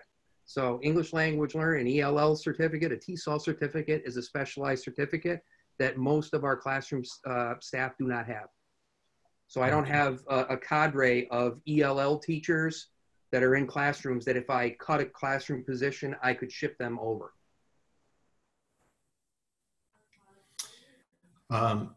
Is there, this may be going off tangent just a little bit, but is there any talk amongst either CABE or CAPS or boards of ed or superintendents for any waivers of requirements? You had just mentioned certain teaching requirements for specialty.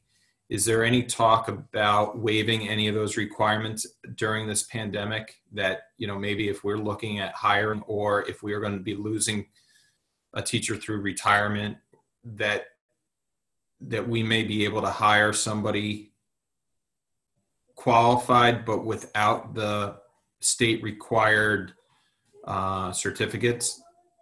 Yeah, the state actually has a process in place. It's called DSAP. It's a durational shortage area position. So we have, for example, like ELL, special education has now come into that realm where the numbers are dwindling. And with a DSAP in certain cases, the state will allow you a waiver to have someone, let's say, for example, world language. If I have somebody who is certified in French and I can't find a French teacher, I may be able to hire a teacher that is certified in a different area to teach that. That's a short-term solution. It's something that does not last in infinity. And there is some level of movement in terms of which positions qualify for a DSAP.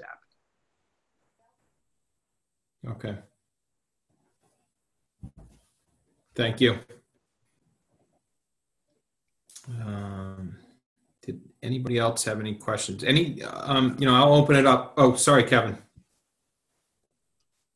Thanks, Mike. I just have one quick question regarding the governor's executive order regarding any potential layoffs on the Board of Ed side. I know they said that municipalities could not do that for a certain amount of time. Does that just go through this school year? It does not, I assume, extend beyond July? Yeah, that's a good question. I don't know what the time frame for that is. I don't know if there's a time frame attached to it, but that's a very viable question. And, with regard to that executive order, Kevin, where, you must rehire folks where practicable. We've done everything we can to bring, I had people that I could not maintain. I didn't have anything for them to do. So again, as I've had to rehire them, we have been extraordinarily creative. So I've got lunch aides helping out at that Lancaster satellite spot for lunch. When our Chromebooks arrive, I'm going to have a cadre of folks that will come in using social distancing to help the tech team get those machines up and running. So we're trying to keep people as engaged as we possibly can. In terms of how long this is going to last, I don't know. It's a good question. Just in terms of guidance, I mean, the sooner we can get that, because if that ties our hands in terms of any types of budgeting, I mean. It's my understanding we can lay people off because of budgeting for next year, Kevin, if that's what you're asking. We couldn't lay them off during the pandemic, but if your allocation requires us to lay people off for the budget, it's my understanding we are able to lay people off. But my question is, when does that, how long, does that go through this school year, or does it go to a specific date? Well, what I'm saying is the allocation, my understanding is that as of June 30th, so if your allocation to us requires us to lay people off to maintain, to equalize the budget, that can happen. That's my understanding of the executive order in my meetings that I've been in.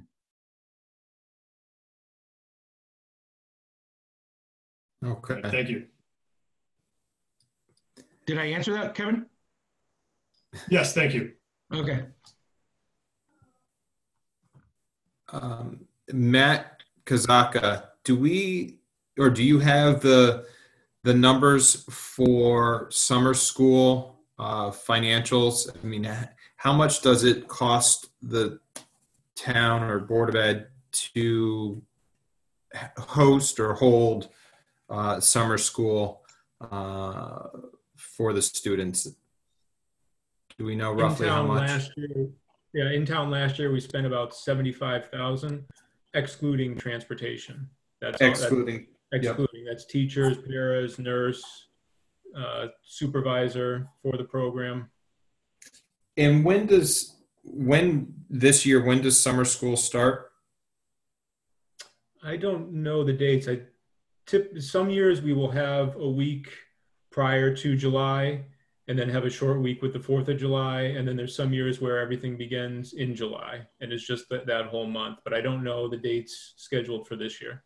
Yeah, it depends on the conclusion of the school year. So usually it's the following. Now right now we're slated to end on the 15th of June. So it would either be later in the week, perhaps the 17th, or they may wait until the following week to do it there. And again, let me be clear with regard to this extended school year. There are significant legal ramifications if I'm not providing it. So I have to provide it in some way, shape, or form as it's part of a student's IEP.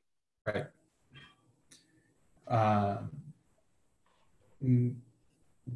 Many of these students, in the duration during the day for summer school.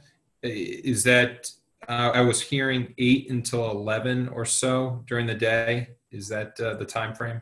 Yes, it is. And then they typically move over to a Parks and Rec program for a youth camp program where they continue their learning through, the required IEP. Some do. And then I also have some that are in outplacements. So they would attend their summer school and out of district placements, depending upon their IEP. I have some of our students that participate in Camp Sunrise over in Glastonbury. So they're transported out to Camp Sunrise, where they get their programming there. And again, it depends upon the specific case. For some, they will engage in the therapeutic rec program. In some cases, they head home. Some cases, they may go to private therapy in the afternoon. So we depend that on a case-by-case basis. Okay, thanks, Mike. And that therapeutic rec coordinator position is a town position, not a board position. Correct. Yep. I hadn't looked through, not knowing, when we first looked at the budget, did you guys allocate 75,000 again for summer school this year? Yes, approximately. Okay. And in addition to that would be the fuel cost or transportation cost, which is about 40,000. 40,000. But that could increase, right? That could increase. That could increase if they, depending on social distancing and how we have to do busing. Correct, Matt? Yeah, I don't know anything about busing for next year. Or even for the summer is what I'm saying. We exactly. don't know. Yep. Next fiscal year. In Chuck, how would social distancing affect or increase that 40,000? Well, you might not be able to put as many kids on a bus as you normally would because they got to be farther apart from each other. So you might need more buses. You may also need to incorporate a monitor on the bus if there isn't one on the bus to ensure that kids are socially distancing.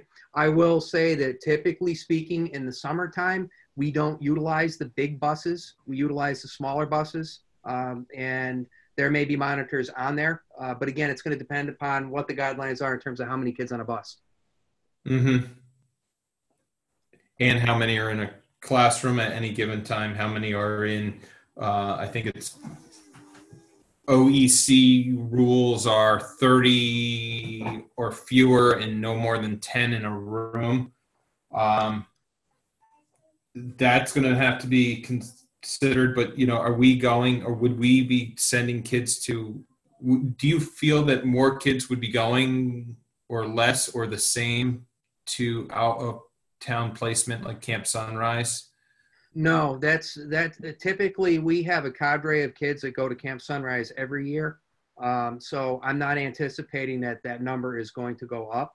And again, the Camp Sunrise program that focuses on our students that are working on adaptive daily living skills.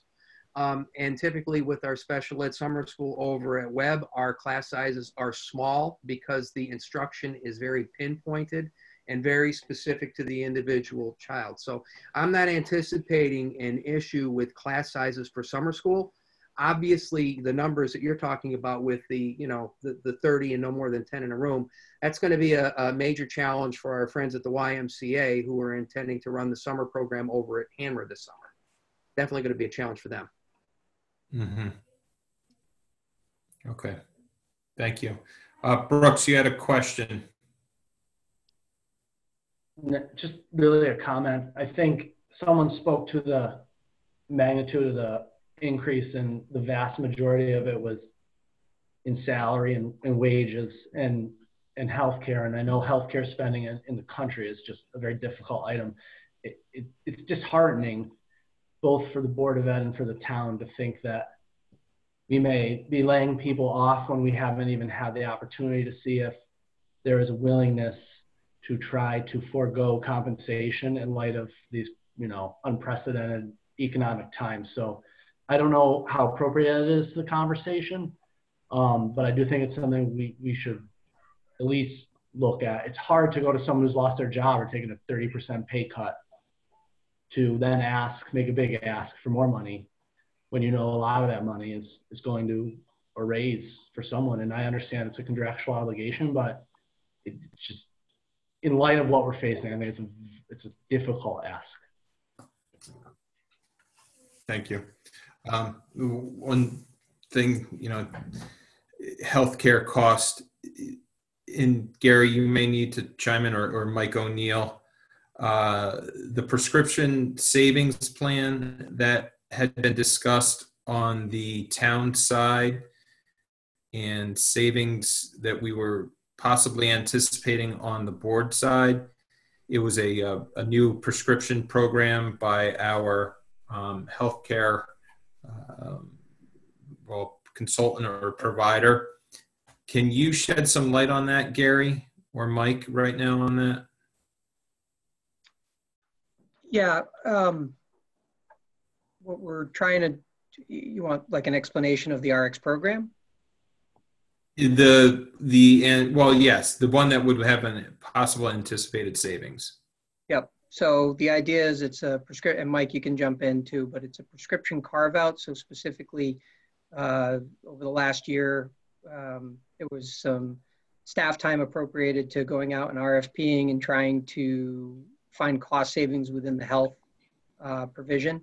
What we realized is there might be some savings within the prescription component specifically of it. And I think there's a total anticipated savings. We included $100,000 on our end. I can't remember what the exact total was. 250,000, Gary? 250.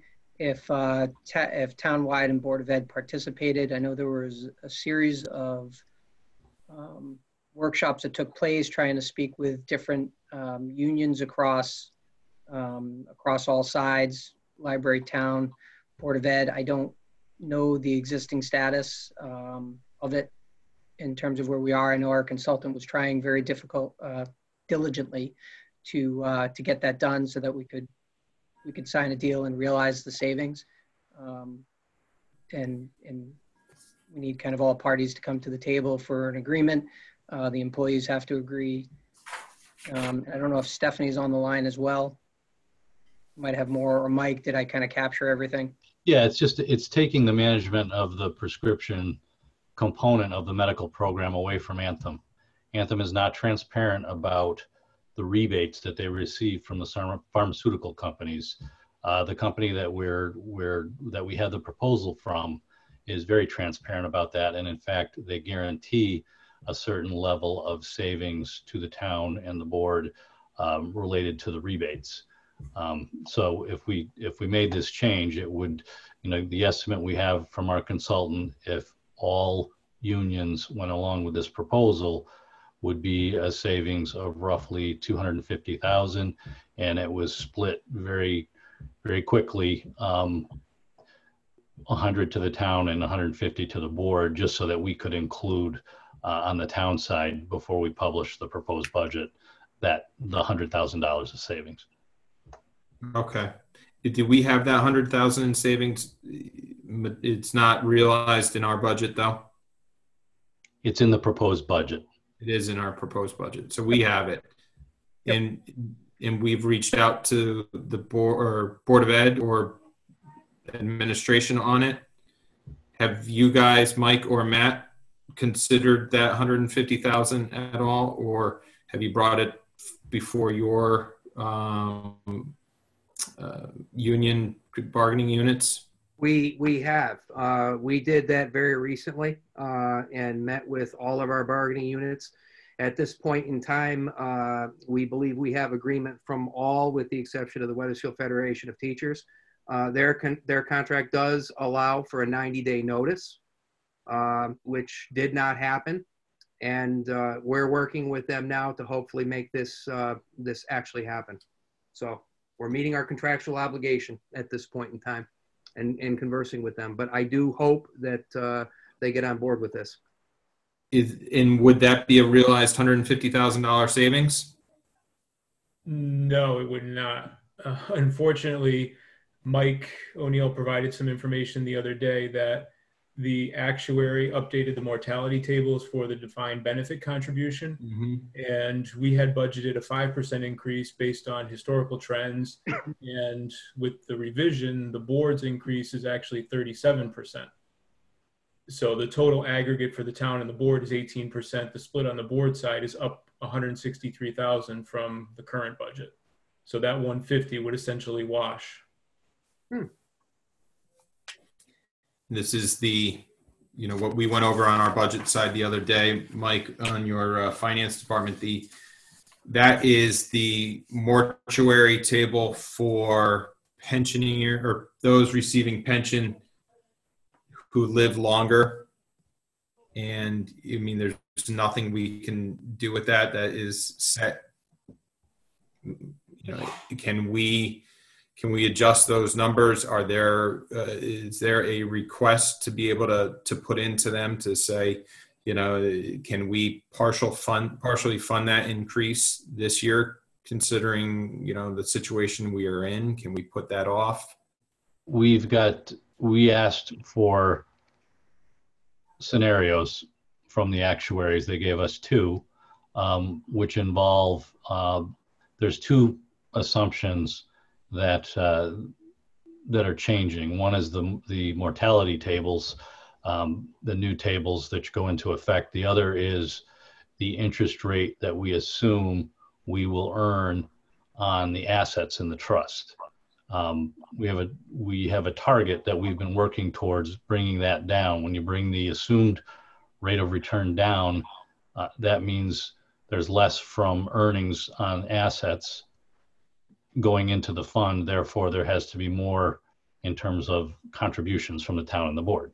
So they've given us two scenarios.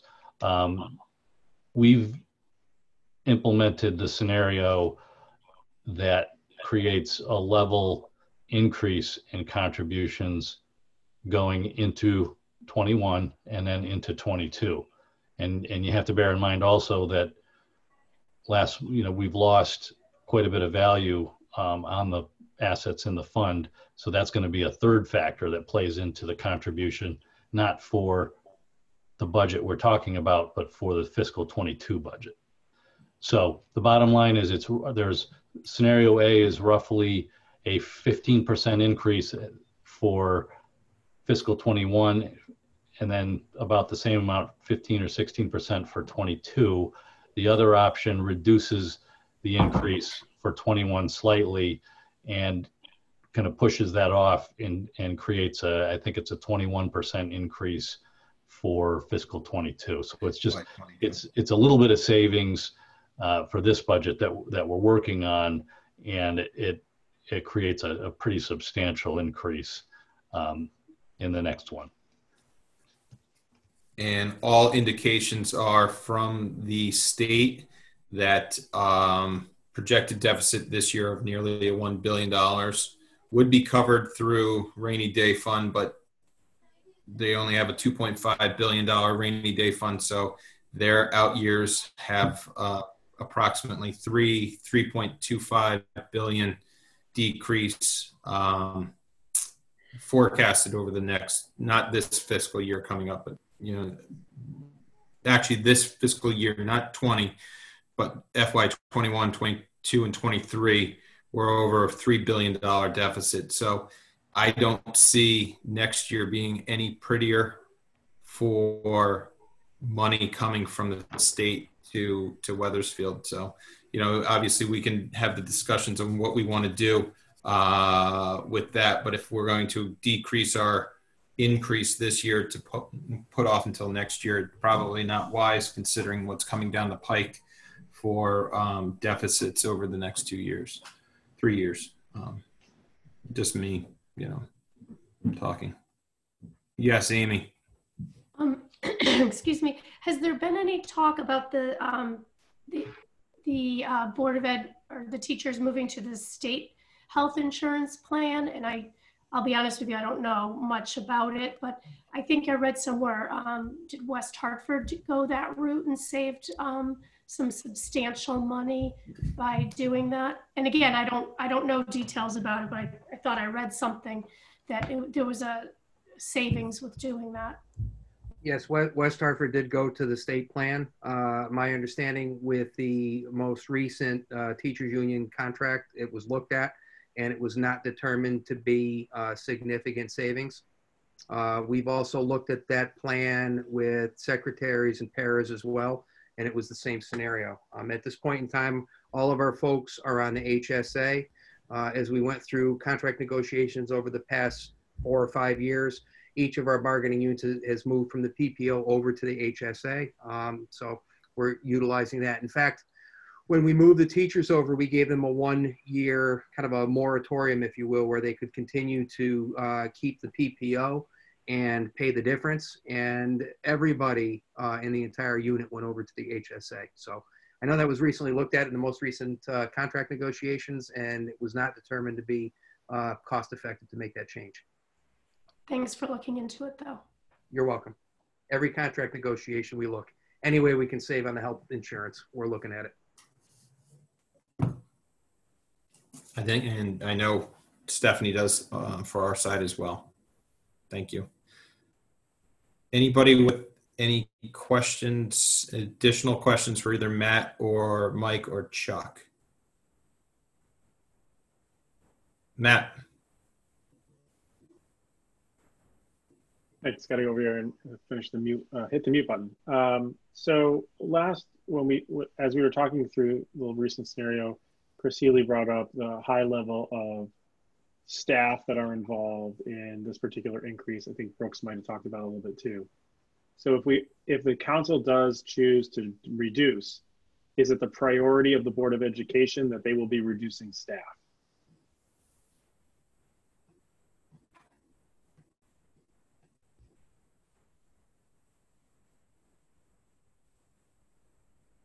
I don't know if that's directed at anyone in particular, but I would imagine that depending on the size of it, it's very hard to get to those sort of numbers without, as we did last year, having to make changes in staffing. And as you know, it can take many forms.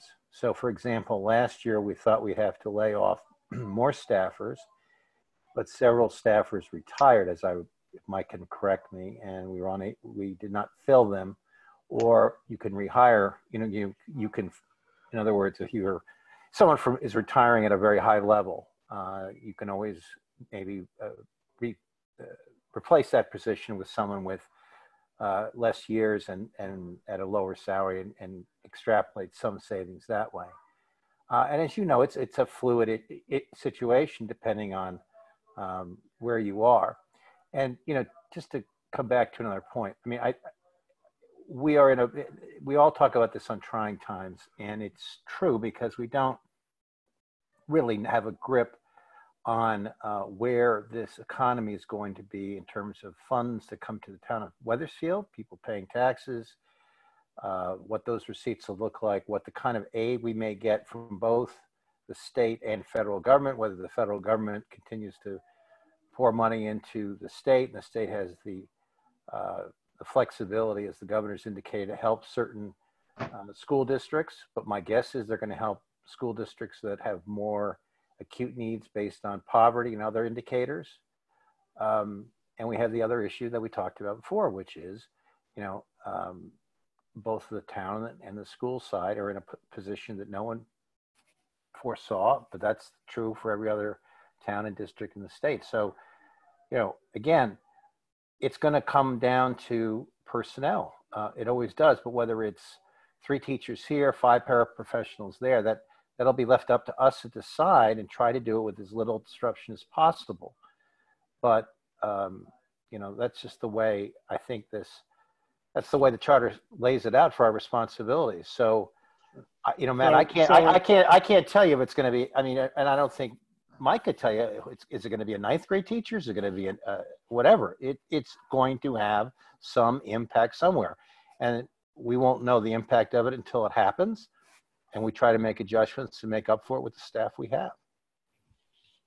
So at this point, if the first cuts, if this council decides to cut money and that money is going to be directed initially in the reduction of staff, what would be the priority of the Board of Education as to the type of staff would it reduce? Would it be the paralegals? Would it be the classroom teachers? as we know the situation right now?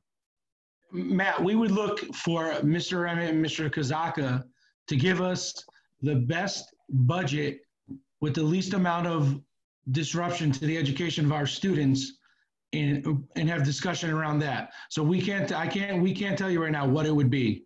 They haven't had a chance to look at it. You haven't given us a number. When you give us a number, they'll go back, they'll meet with their central office staff that we pay to make these decisions, and they will come to the board with what they think is the best decision for us to make to have the least amount of disruption of education in Wethersfield. So then maybe I should direct it to Mr. Emmett. Mr. Emmett, if we were to reduce the budget, how would you prioritize the losses? It sounds like it's sort of like bare bones. We're getting right to the core of people.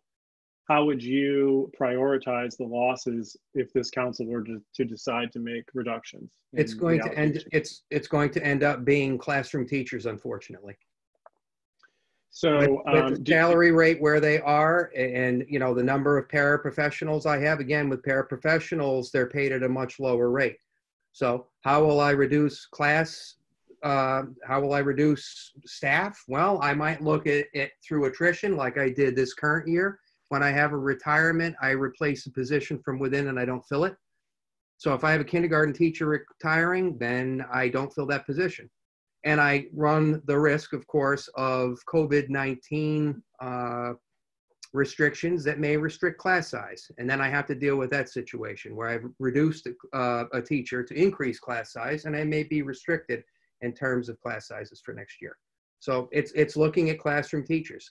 Over the course of the years, the school that I think has taken it the hardest in terms of reductions has been Wethersfield High School. In terms of specific programs where we've had teachers retire and we haven't filled positions, or we've moved people out of the high school and moved them elsewhere in the district where they're certified.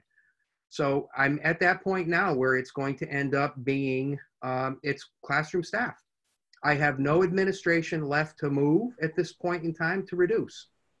I no longer have a director of operations and maintenance. I do not have an instructional supervisor for math. I do not have an instructional supervisor for literacy. I have a athletic director that serves two roles. That's both assistant principal and athletic director. So 2 for 1. And that goes back almost 8 years. So I'm into classroom staff at this point in time. And as far as the priority of classroom staff at the different levels we have, elementary, middle school, and high school, what will be the priority to be able to reduce? It sounds like high school has been reduced, would not be the priority from your recent comments. So would we be looking at other levels when we start to pull classroom teachers? What would the priority level be? Well, it's hard to explain that at this point in time in terms of what the priority level is. Let me give you another reality that we faced. The board this year had to enact graduation requirements at the high school. It's a state law. We had enacted them. We had budget issues over the past couple of years. We rescinded them and the state said, it's law. We're not kicking it down the road anymore. It's law. So you have to have a certain number of credits. It's 25 credits as a minimum. Well, as it is, the board has approved that.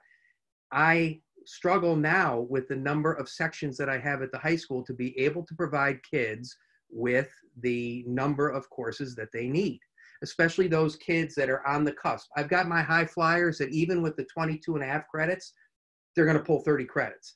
But I also have kids on the cusp that are going to struggle to get to that 22.5 mark. They're going to struggle harder to get to that 25 credit mark. So there's limitations there. So where do you get to? You get to elementary classes. I mean, already at Silas Deane Middle School, I've got some rather robust class sizes. Take a look at the world language. I've got world language classes of upwards of 30 kids. So I don't have a lot of leeway. So you get into classroom teachers at the elementary level. That's the unfortunate truth. So that's where you think it would start. And then that, I'm asking, what that seems like it would lead to higher class sizes at the elementary level. And then if depending on the size of the cuts, you would be working probably, sounds like on your way from elementary to middle school to high school. Is that generally accurate? That's generally accurate. And then what would be the cost if in order to remove an FTE, what is the sort of savings? Is it all? I don't want to make up a number, $100,000 with salary and benefits on average if we were to say, hey, let's reduce $500,000, you average them out to about 100,000, it's 5 positions. So we're looking at 5 teachers. Is that the scenario? I don't want to put words in your mouth. No, what's going to end up happening is, and we do this every year, and it's one of the things that I hate to do, but we non-renew our non-tenured staff. So you're technically, traditionally not reducing positions that have the highest salary. You're reducing the entry-level positions where they're not tenured. So the board took the action of non-renewing, I believe it was 51 or 52 teachers that have been noticed that at this point in time, until the budget is worked out, that their contract ends as of June 30th. And then you have to look at the number. So if you cut the board budget $1 million, I have to look at how many teachers, most of them at that lower level, like Master Step 1. I have to look at the number that's going to get me to $1 million. Typically speaking, and correct me if I'm wrong, Matt Kazaka, for every 4 teachers we lay off a fifth to cover the unemployment. Is that correct? We've used that in the past, yes. Okay. So we have that to consider as well. And do we have, Matt Kazaka, is there basically sort of like an average or at least some rule of thumb that we could that could guide our decision-making as far as the laying off of staff and the resulting savings? Well, as Mr. Emmett stated, you're going to go with the new hires and the lower step-in level. So if you say even mid-50s plus single benefits, you're going to have a young teacher. So perhaps 60,000. Our average salary in Wethersfield is probably mid-80s, so that's not an accurate representation.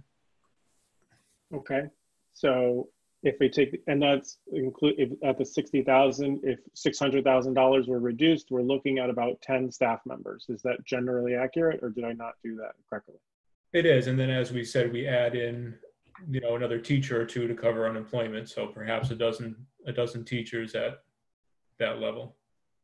Now, not to do sky is falling scenario, are there other scenarios that we can, areas we can reduce before we hit, elementary school teachers? Or is that, I'm not trying to do sky is falling opposition party politics, like just trying to figure out what it is.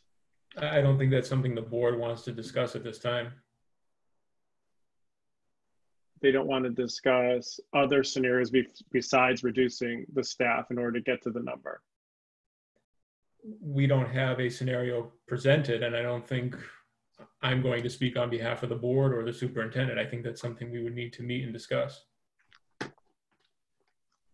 It did sound like the first priority of the cuts, and maybe this goes back to Mr. Emmett, was the classroom staff, and that was sort of the discussion with Mr. Healy and so forth. So that, and I'm asking, is there other stuff before we get to that that's possible? And it doesn't sound like it is, but I'm just trying to understand the field here. Another $50,000 in instructional supplies, maybe. Okay. Legal services, complete roll of the dice, 20, 30,000. I mean, I don't know what else. IT department reductions, I've already taken 67,000. Perhaps I can get another 33 more and roll the dice.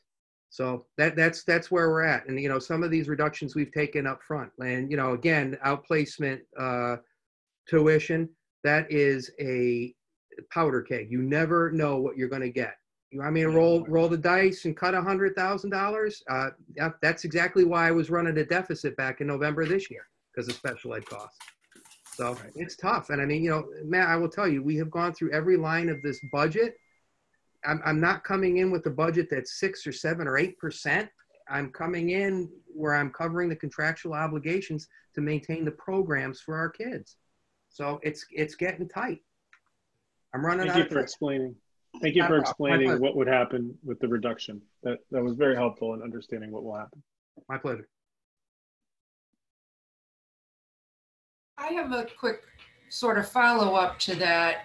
It seems like over the years, I don't know if it's safe to say that as reductions have been made to the budget, so the percentage of the budget that consists of wages and benefits has increased, while the percentage of the budget that's for programs and such has shrunk. Is that correct? That is accurate. And then, especially with the last 2 years of health costs. okay, so because, you know, it is difficult, and I know a few others have raised this, but with the economic devastation that we're experiencing, like Great Depression level unemployment, and the budget is increasing, and we're being asked to fund this budget fully so that everyone who works for the Board of Ed can get a raise. And I understand that it is union contracts, and in Connecticut, unlike the majority of states, where public sector employees aren't allowed to even negotiate wages and benefits because they quickly get out of control. And even the federal government is not permitted. They can unionize, but wages and benefits are off limits because it could really, because of the effect that it can have when, well, I don't want to go into the whole background of that, but I just think it's difficult to look at the residents of Wethersfield and say, we're sorry, but we got to raise your taxes so all these people could get a raise. And they're wonderful. Like, I know I've heard nothing but great things about all the employees, not just the teachers, but the staff, the lunchroom, the paras, they're great. But a lot of really great employees in other sectors have been laid off. A lot of really great employees in other sectors have have had to take pay cuts. So I just think it's tough, and I just want to raise, I don't know if you could go to these employees and even on the town side and say, you know what, the people of Wethersfield are really hurting. This isn't a normal year. Like, would you consider giving up your raise this year to help out the people of this town who have lost their jobs? We're talking about the long line of cars to get the food at the food bank or to pick up the breakfast and lunch at the high school. I mean, it's really, really sad. It's like, and it's just, so it's kind of hard to swallow that. Oh, but they really need their raise because it's in their contract. So I just don't know if you've considered, asking them to forego it just 1 year, delay it 1 year. It's just something I just want to raise and something we should think about. Thanks. Thank you. At this point in time, I have not been directed by board leadership to move in that direction. And, to your point, I agree. And listening to what Mayor Rell said earlier, this is not going to be a 1 year thing. So, my one caution with the idea of going to bargaining units and requesting a freeze for this upcoming year is, what do we do the year beyond? We're in this, and Mike, I agree with you wholeheartedly. We're in this for the long haul here. You're looking at 2 or 3 years. We might be able to get through, fiscal 21 with the rainy day fund, but it's not going to last unless we get significant revenue increases, which right now, nobody can predict that. And if I had to be a betting man, I would say no, it's not coming. So thank you for your comments. Thank you, Mary. Thank you, Mike. I appreciate it. It's not a pretty situation. It's not pretty at all, town or board side. I don't know what we are doing. I would imagine that, Kevin, Amy, all of us will be, sharpening our pencils as well, looking at the town manager's budget. We're going to have a thorough look at it. Speaking of raises, I mean, I know contractually there are raises for the teacher's side. Do we know what they are? Are they two? Well, I guess, let me go back. How many of the bargaining units are at are you a 3-year or a 2-year contract for your bargaining units? 3-year contract. 3-year. Yep. How many of them are at their 3-year? I will be getting ready to negotiate this summer with the administrative union We will re-engage with, I believe, paras and secretaries. And are nurses up, Matt? Yep. Nurses are up as well. Yes. So you've got a bargaining unit. I know with nurses, it's, I believe, 8. Administrators, it's 13. And secretaries and paras, 120 maybe. That's a larger union. And, you know, just so everyone knows within the scope of the public with regard to the administrative group in the current contract, the first year of their contract took a hard 0. The last time we had budget issues. So the administrative group has definitely stepped up to the plate over this current contract. And they're in the 3rd year of a 3-year, so hard 0, year 1, year 2? Year 2, I want to say was around 2, and I think this year was 2. I'd have to get the numbers.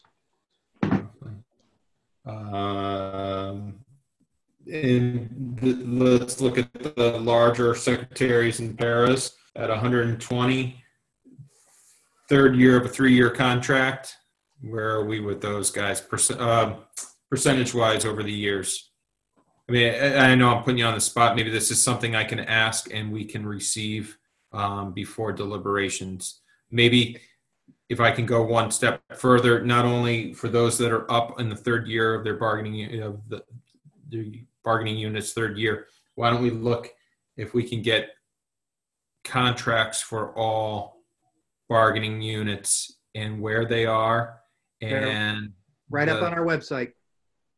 It's up on the website? Yep, they're all on the website. Okay, we'll take a look at that. So you get, like with the teacher's contract, you can get all the stipends, you can get the salary schedules, administrators, nurses, secretaries, and paras. Yeah, I understand that, but I guess what the contracted increases had been over the term of the contract actually spelled out. Not like, I mean, I can look at so-and-so who makes this year and what they made last year and the year before. Mm-hmm. But is that on site? You'll see. Yeah, you'll see a grid in each contract that has the various steps, the level of schooling. So for the teachers, for example, it'll be bachelor's, master's plus 30, master's plus 60. And then it'll give you the salary schedule for 3 years. So. But Mike, it won't have the breakdown. I know you're asking for the percentage of increase per year on their salary. Is that what you're asking? Mm-hmm. Yeah, that's not in the contract. You'd have to mathematically do that, or Matt would have to give it to you. Trent may have something available, especially for the secretaries and paras. Okay. Okay.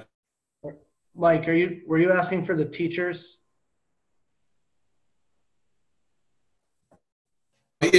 You're right. I mean, any bargaining unit. So, I mean, just to get a sense of what we had seen over the last couple of years and what we may be faced with going forward, forecasting where we may be trending. So it's on the town side as well. It's not just a admin. It's not just a board of ed. It's not just a union secretary, nurse, or para. It's across the board. Do you have a breakdown of the, I guess, the steps, how many are in your highest step for teachers? Do we know that? We do. A percentage of your teachers, I guess. Yep. Give me a few seconds. Let me see if I can find the sheet.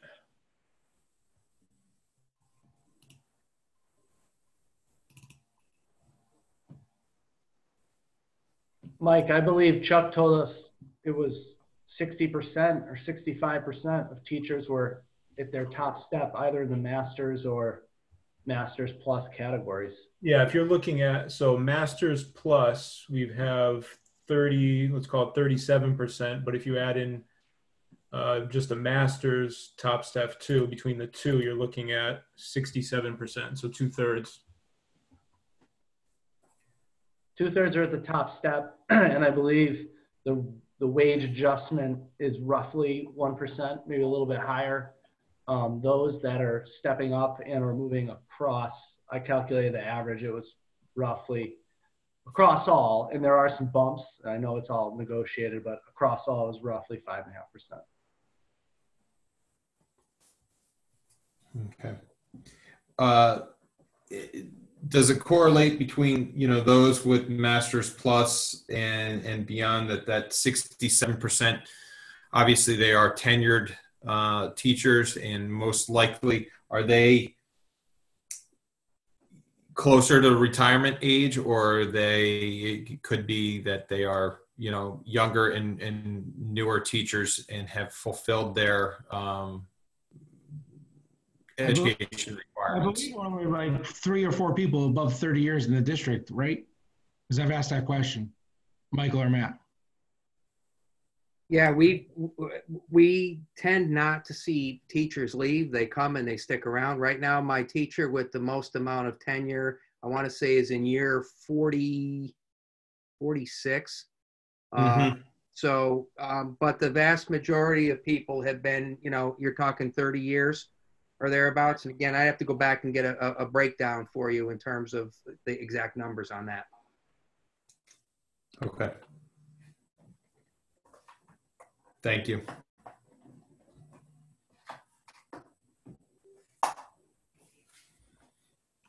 Anybody else? I want to just take a quick look to see if any of the other Board of Ed folks are on. I see Bobby's phone. I don't see her photo or video, though. I don't know if she's on. Anybody from the board just wanted to say anything? Kenny, I mean, I'm going to open up the floor to you guys. Jim, I know you've been all working hard at this, and you know, obviously I want to give you an opportunity to say a few remarks. I appreciate that, Mike, and I appreciate all the effort that's going into this from all the staff and all the elected officials. And you know, obviously I support the board's budget, but I really understand where you're all coming from and understand the position we're all in. Just wouldn't help that we don't hurt the school system in our deliberations. But I do appreciate all the efforts being made by everyone. So thank you, Mike. Thank you, Kenny. Jim? Yes, thank you everyone for all of your hard work. And I did want to mention about Camp Sunrise, that generally takes place at schools in Glastonbury. So I'm not sure how well that will fare. The last I've heard is that that's supposed to start up at the end of June, but that's preliminary. Mm-hmm. Thank you. Anybody else?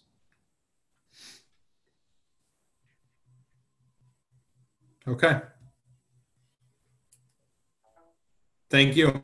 I think, Chuck, going forward, we'll probably have a couple questions directed to you or anybody else on leadership of the Board of Ed. And I mean, if you can relay those questions over to Mr. Emmett and to Matt, we would appreciate it. Obviously, we got a couple more questions we would like to ask.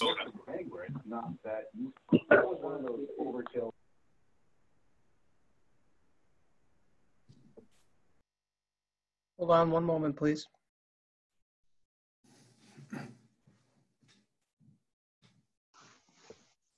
Did you mute everybody? I did not. Oh. Hold on one moment.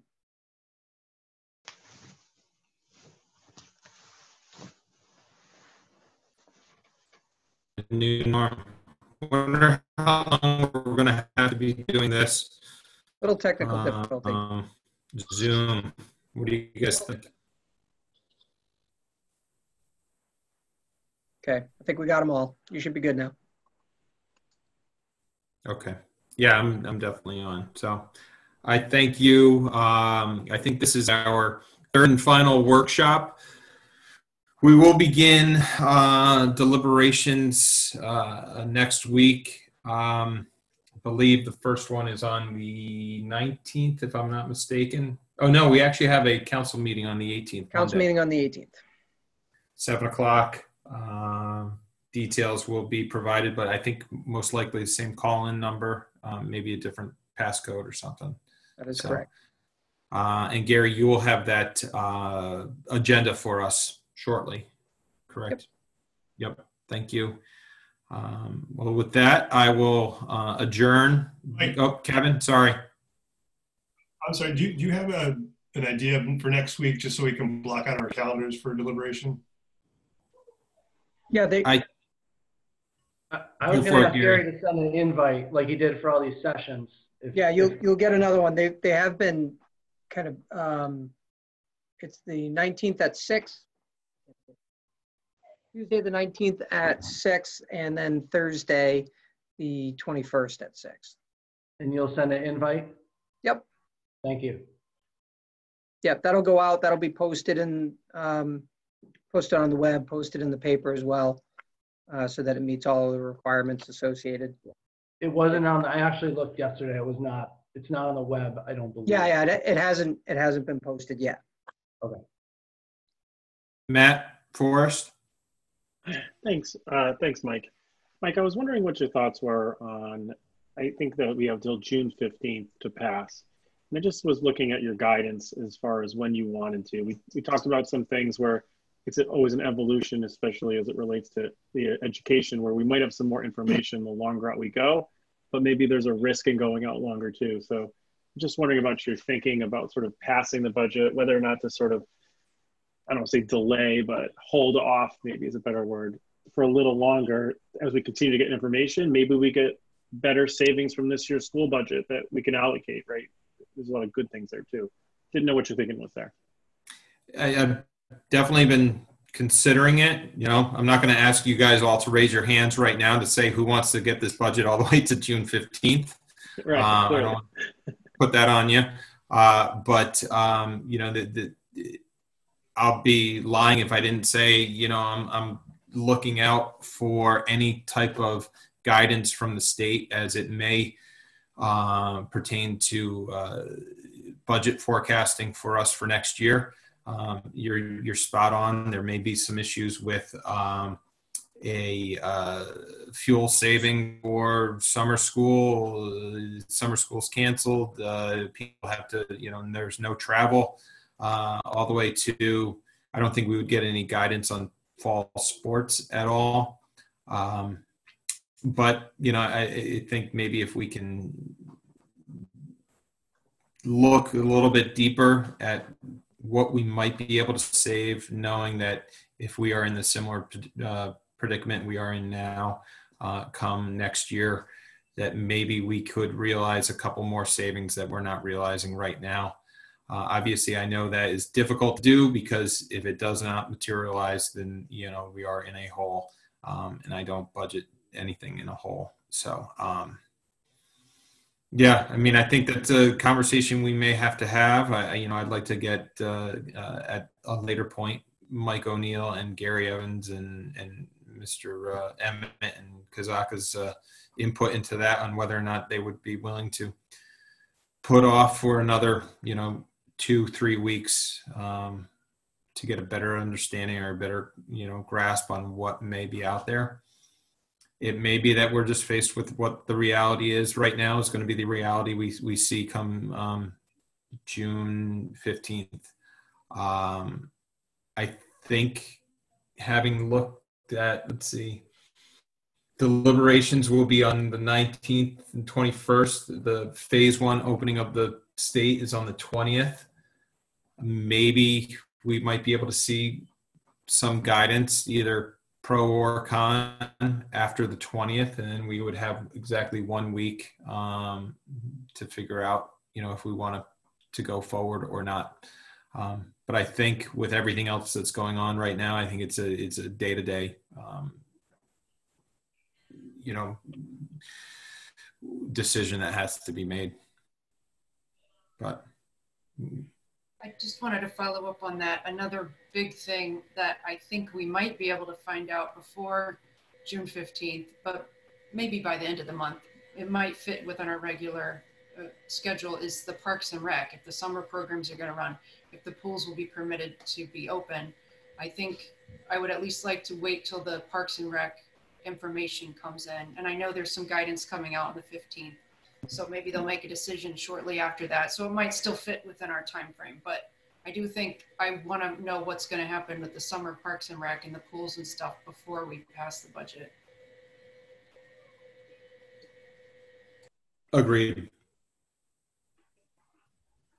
Okay. Thank you.